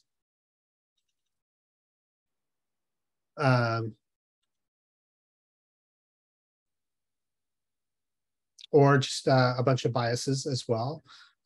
You can just shoot darks. If you need darks, don't shoot darks and biases, and don't give your software darks and biases both. Most software, including PixInsight, often does the wrong thing. Just give it your darks, or just give it your biases if you don't need to shoot darks. Try to avoid subtracting just one dark. The dark frame has that shot noise in it. If you only have one dark and you've not stacked a bunch of them to reduce that dark current shot noise, if you subtract noise from an image, you actually make that image noisy. So you can actually make an image worse by subtracting just one dark. Now that presumes that your dark current pattern noise isn't so horrible, that you just have to subtract at least something to get it. Make sure you expose above the read noise, and be sure and stack your light frames and cool your den camera if you can. And don't forget flats. Another best practice, darks are a pain in the butt. So make yourself a library of darks, especially if you have a cooled camera. You can just set it for cooled, put it on your desk, and cover it up. Don't cover up the fans, of course, but make sure no light's getting in. Take some 5-minute subs and some 10-minute subs and some 2-minute subs and stack them up, and you'll have a whole library of darks, so you don't have to reshoot your darks every time you go out and image. You should refresh them about every 6 months or so. This is really wild, but true, I promise you, but there is such a thing as cosmic rays, and CCDs and CMOS sensors actually do degrade over time due to cosmic rays. So it's kind of like too much sunlight can give you cancer. Well, cosmic rays can also knock things loose in your electronics and cause them to degrade as well. And you will find sometimes you'll get differences in your darks over time as your camera ages. You really have no excuse if you have a temperature controlled camera not to shoot a dark library, or at least to use darks or biases shot at the same temperature. And why don't you have a camera with a tech? You should definitely do that. So, all right, I've talked for a long time. I'm feeling a little, how are we doing? We haven't lost a whole lot of people. I'm just going to kind of take a little bit of a break here. Did John Pinto show up? Yes. Hi, John. We were worried about you. All right, good. Well, I'll talk for, like I said, I've got a lot of slides. This was a 4-hour workshop, so I'm not going to go through everything. Let's go through, let's just talk about maybe one more topic, which would be really helpful for a lot of people, I think. And then we'll call it a wrap. And maybe I can do part 2 later down the road, or maybe as a workshop at the December meeting or something. Another common question is, what ISO should I shoot at? The rule of thumb is the higher the ISO, the more noisy your image is. And that is absolutely not true. It's not true. It's not true. It's not true, no matter how much you believe it, no matter how many National Geographic award-winning photographers have told you that raising the ISO increases the noise. It does not. We're going to talk about what's really going on. Actually, lower ISO is actually noisier for low light, as it turns out. And the reason is shot noise. Remember all that talk I did about very little light giving you lots of shot noise and very grainy images? Less light produces more shot noise. And almost every photographer on the planet, if you think about it, astrophotography is a niche within a niche within a niche. And almost every photographer on the planet knows by heart the exposure triangle. Change the exposure, change the aperture, change the ISO in order to get a well-exposed image in the amount of time that you have. And if you've got a rapidly moving subject, you need a fast exposure, and it might be noisy. And the reason it's noisy is you had to up the ISO to get a really bright image that you could, for your JPEG or whatever. But what happens, you up the ISO, you get a shorter exposure, you get a noisier image. Why do you get a noisier image, class? Because you had a shorter exposure, not because the ISO added electronic noise to your image. You got a noisier image because you shortened the exposure. Now, you can do a science fair project and prove this to yourself, and go somewhere dark and take some photos and put your camera in manual mode and take a bunch of exposures and change the ISO, but do not change the aperture and do not change the exposure time. Take the exposures with the same aperture and the same exposure time and just change the ISO. And you'll see the images get dimmer with the lower ISO and the images get darker with the brighter ISO. But when you pull them into your photo editing software, when you brighten up the dark image and compare it to the bright image, they have exactly the same amount of noise. Here's some examples I did for you.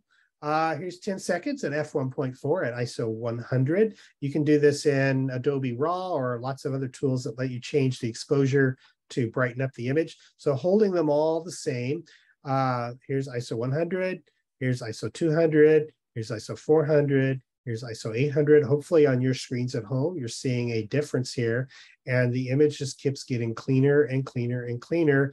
And if you can't see that, maybe this will help. Right, ISO 3200 is a lot less noise than ISO 100.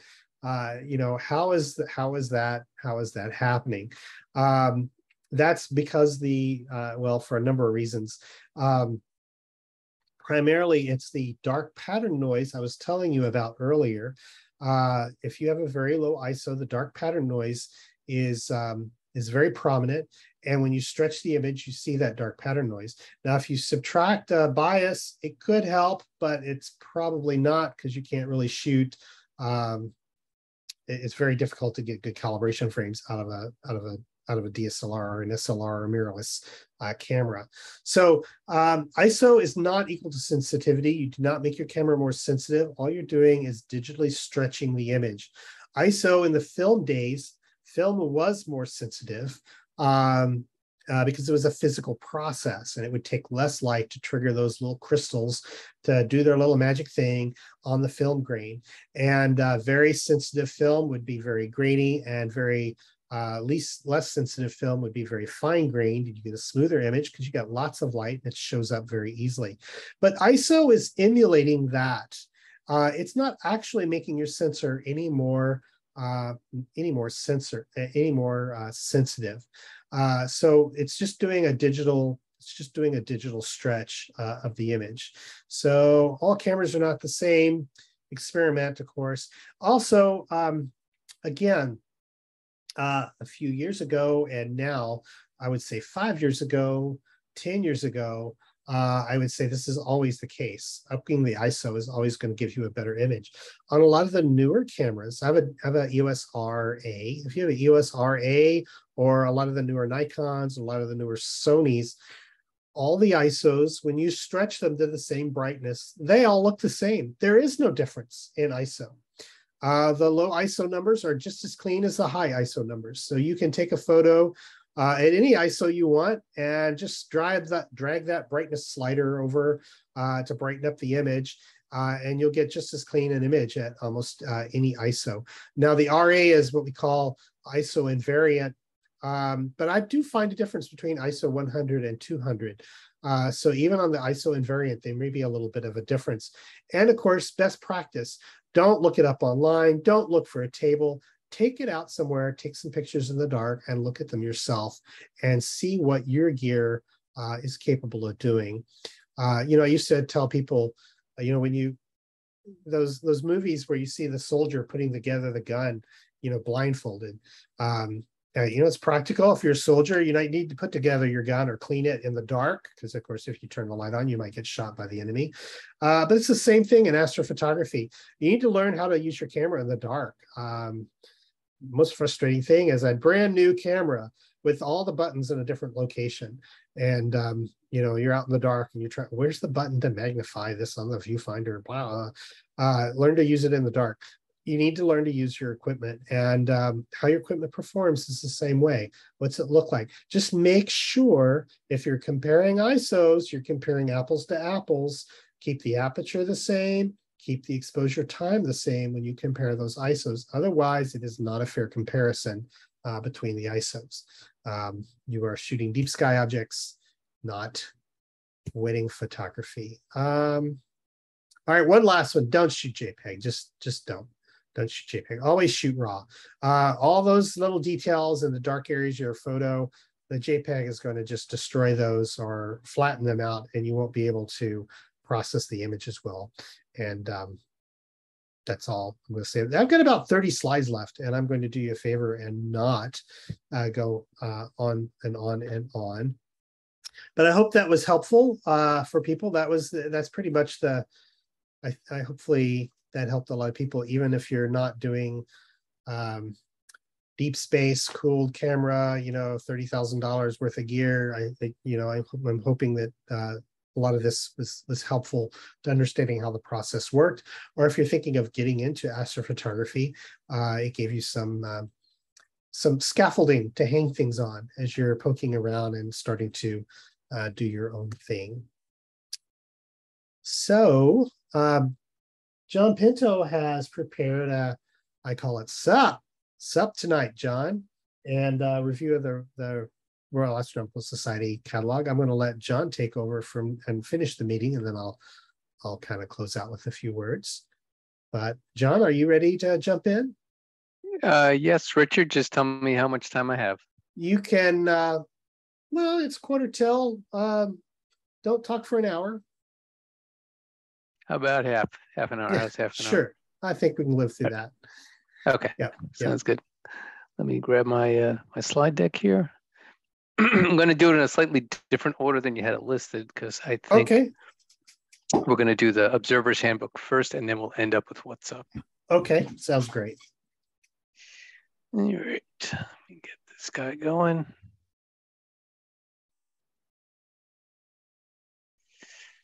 Okay, the other question I had, Richard, do we know how much the Observer Handbook is going to cost a member if they would like to order it? Was it 27 this year? I think it was 27. I have not looked that up. Okay, I think it's 27 bucks.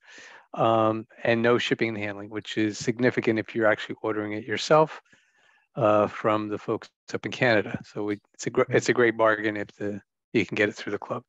It looks like Kent ordered 15 of them already. So okay, great. And I think we just need to have people post something in Groups.io to Kent, and that's basically how you order it.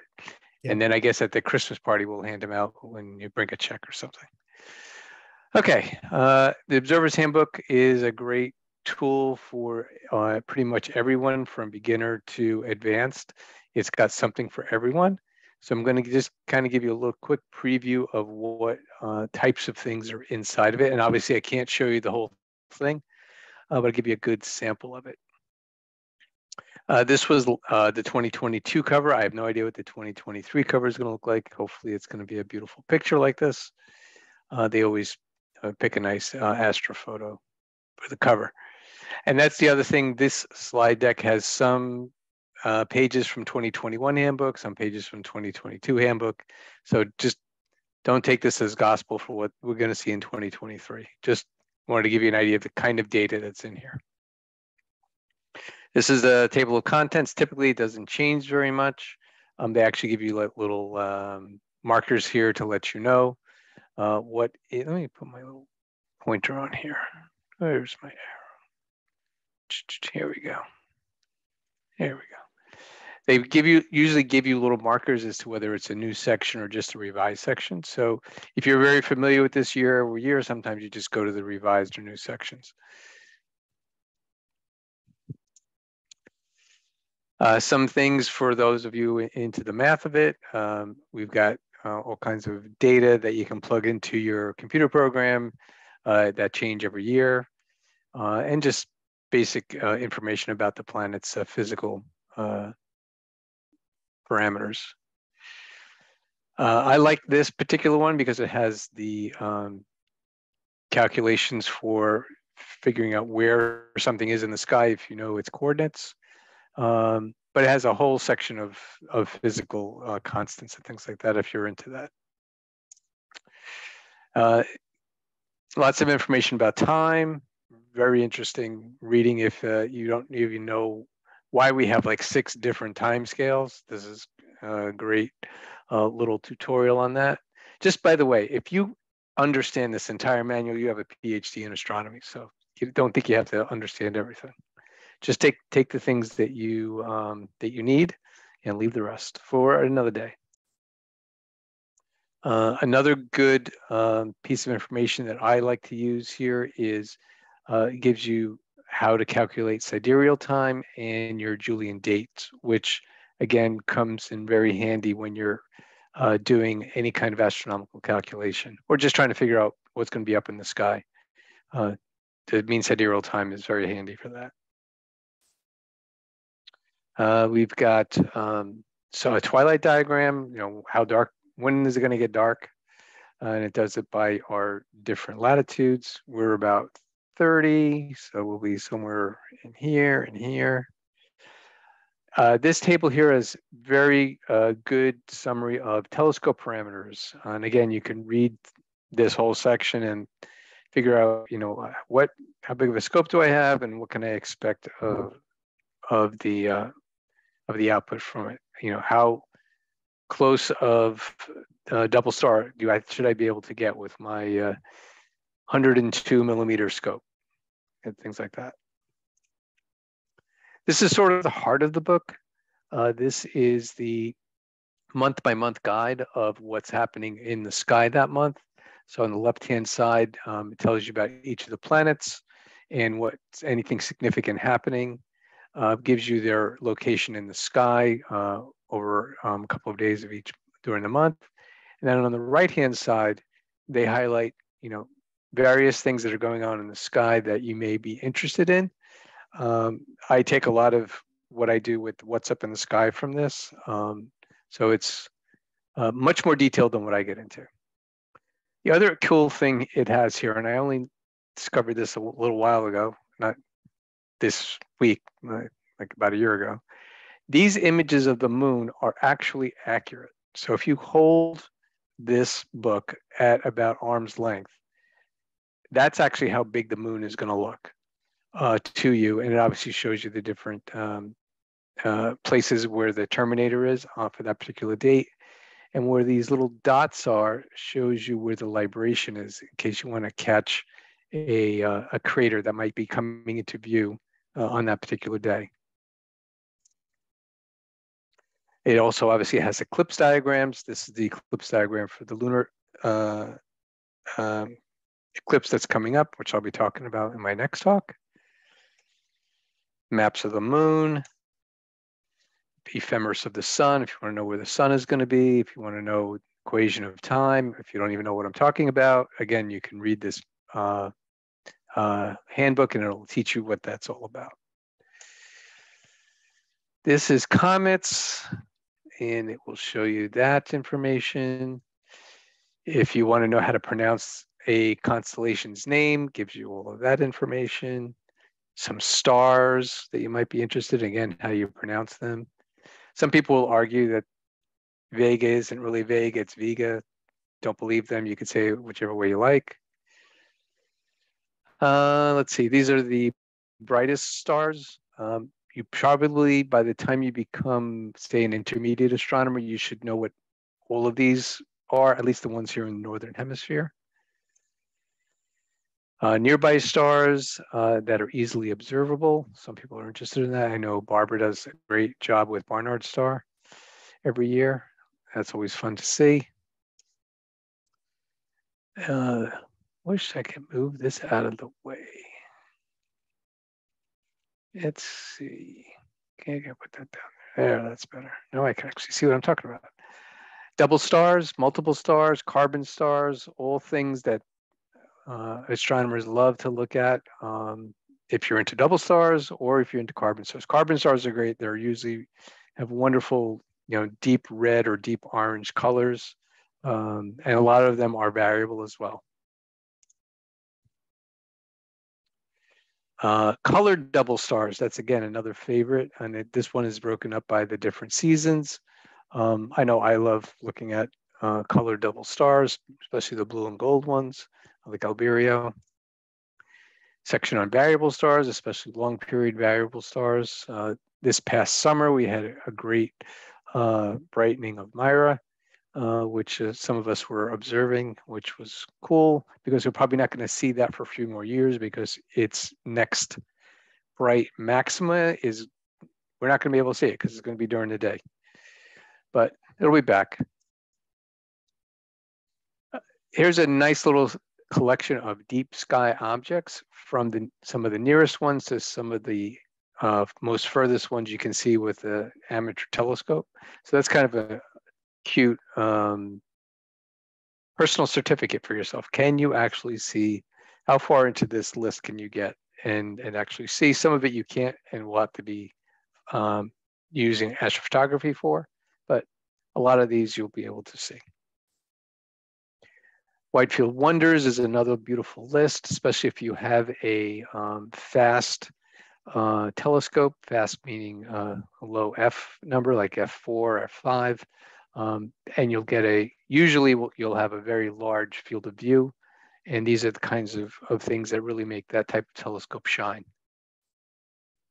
If some of you are into radio astronomy, I know Alex is, this gives you another idea of something you can do with your radio telescope, bright cosmic radio sources. And the last thing I'm going to show you is some very simplified maps of the sky done by the months. And again, just nice and handy if you're carrying your handbook around and you say, oh yeah, what was that up in September? Oh yeah, that's right, FOMO is down there. And we're going to be talking about that again in What's Up. And again, usually the back cover is another nice astro image that they usually post up there. So I hope most of you will order this and make good use of it. I know some of our members have a collection of these from like decades ago, and they're just beautiful to have around and handy. So that's it for this year. And again, hopefully we'll see you at the Christmas party and you'll be able to get your copy. All right, so that's that one. That was only 10 minutes, not too bad. And let me get my other one up.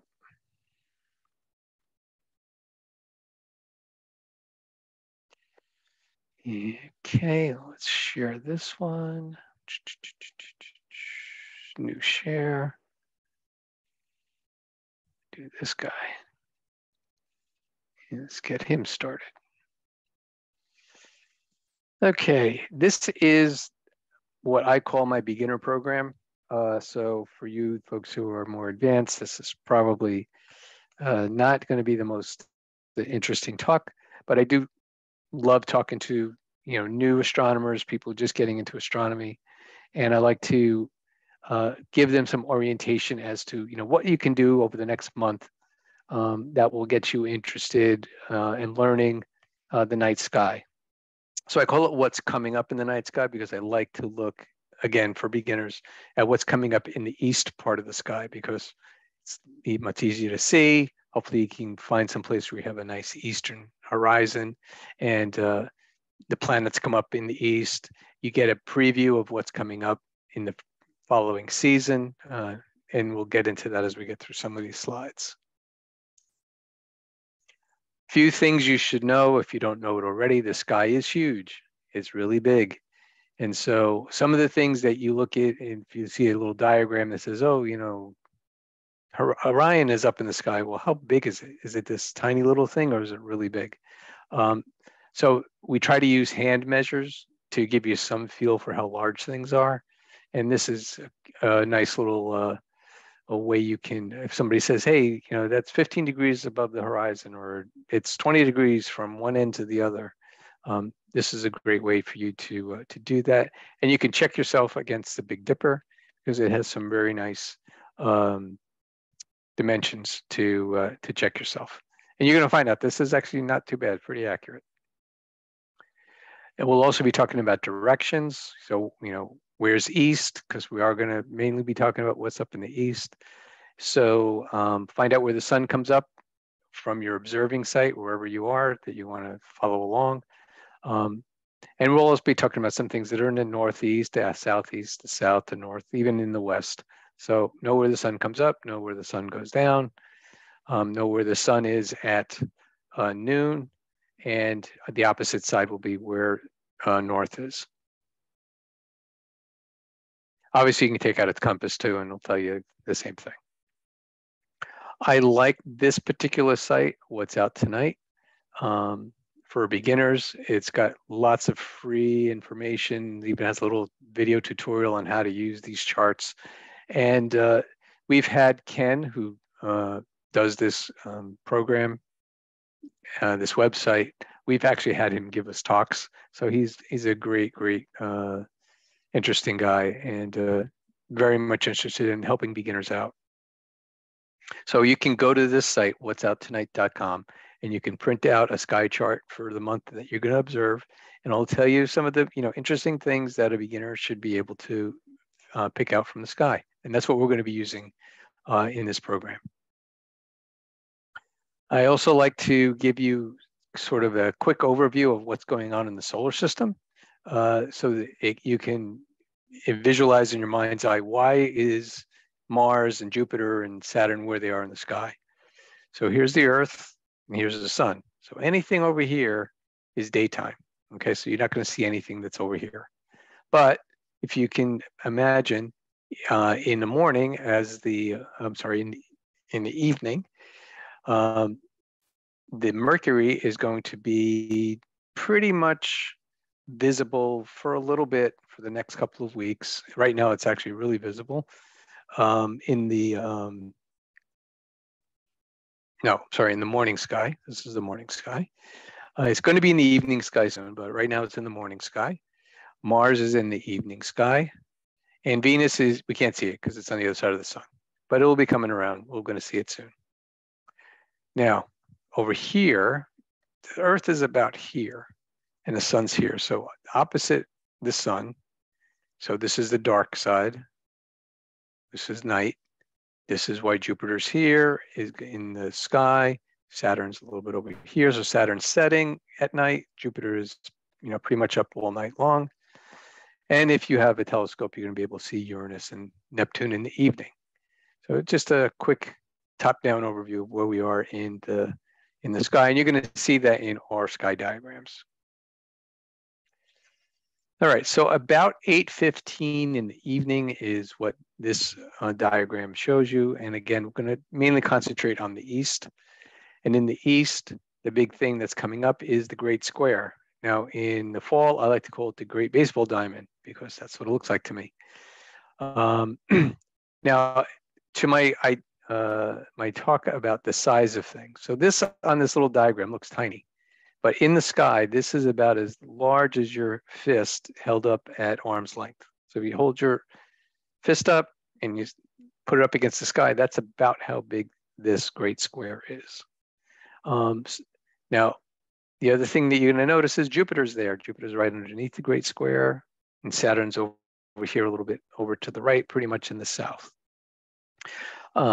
Things you might want to look at with your binoculars is the Andromeda Galaxy is right over here.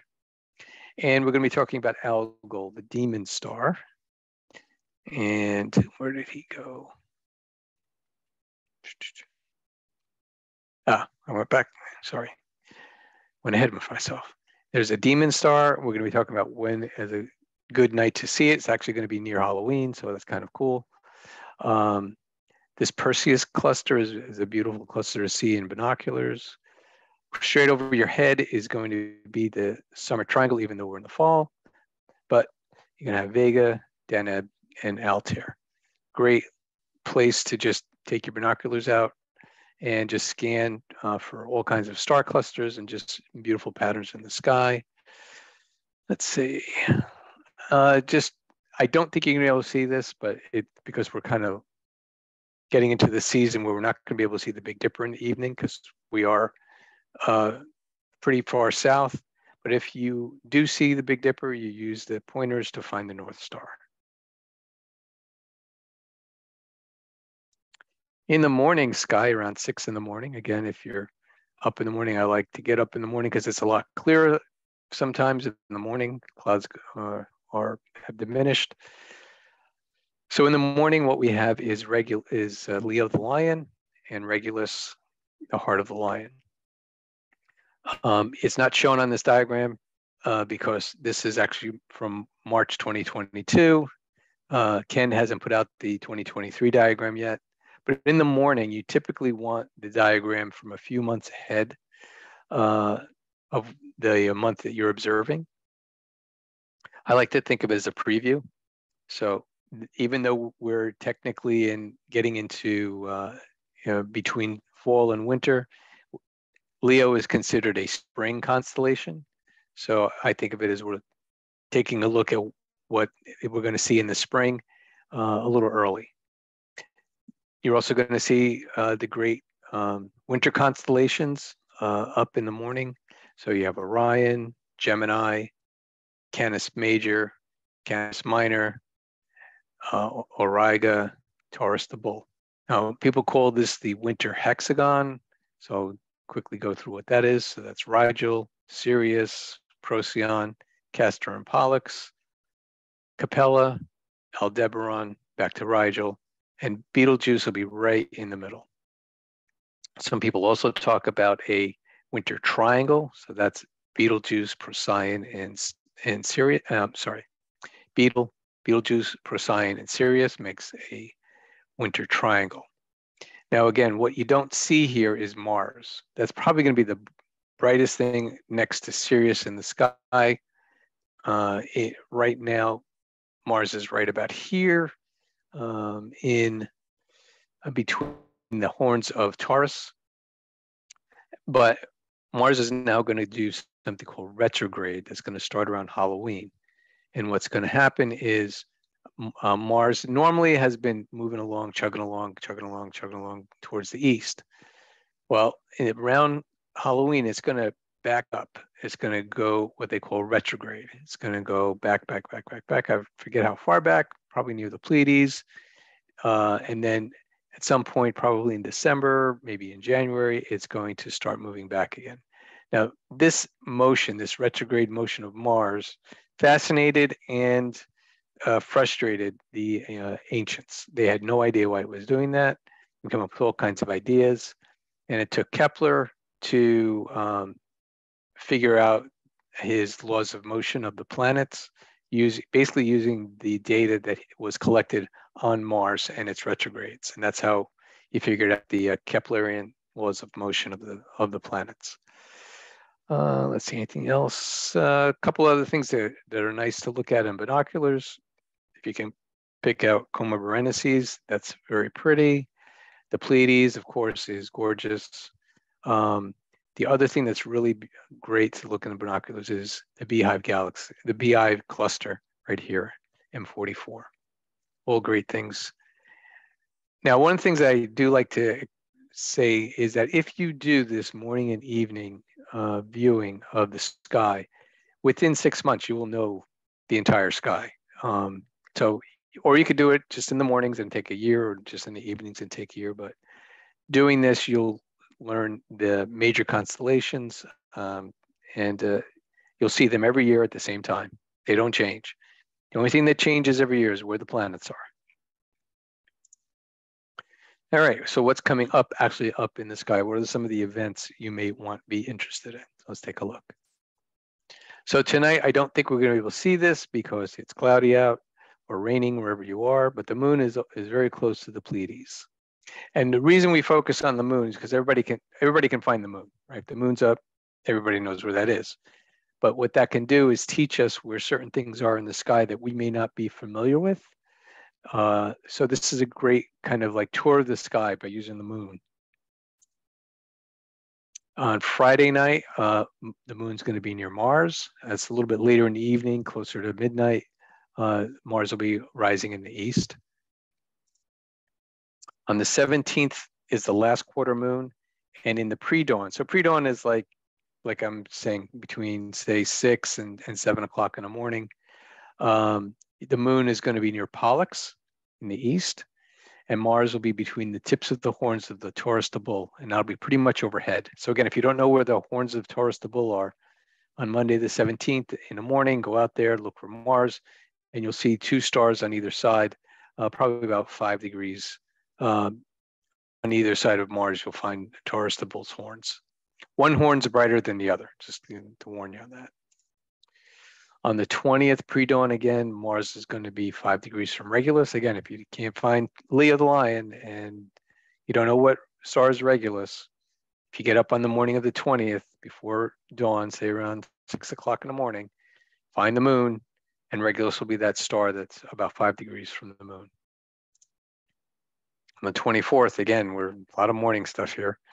The moon's going to be 1 degree from Mercury. Now, this I will tell you, you probably won't see unless you have a very clear east horizon with no obstructions and you have binoculars, because the moon's going to be very dim. It's going to be a very thin crescent, paper thin crescent. Mercury is almost going to be lost in the glare of the sun, which is why you need the binoculars for both things.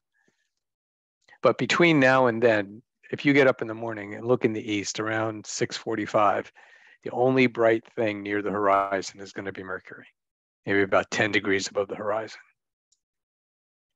25th is a new moon. Doesn't mean anything to us because we're not in Europe. If you want to go to Europe, you can. They're going to experience a partial solar eclipse. Actually, that partial solar eclipse is going to not only go over Europe, but it will leave parts of Africa, North Africa, Middle East, parts of Asia.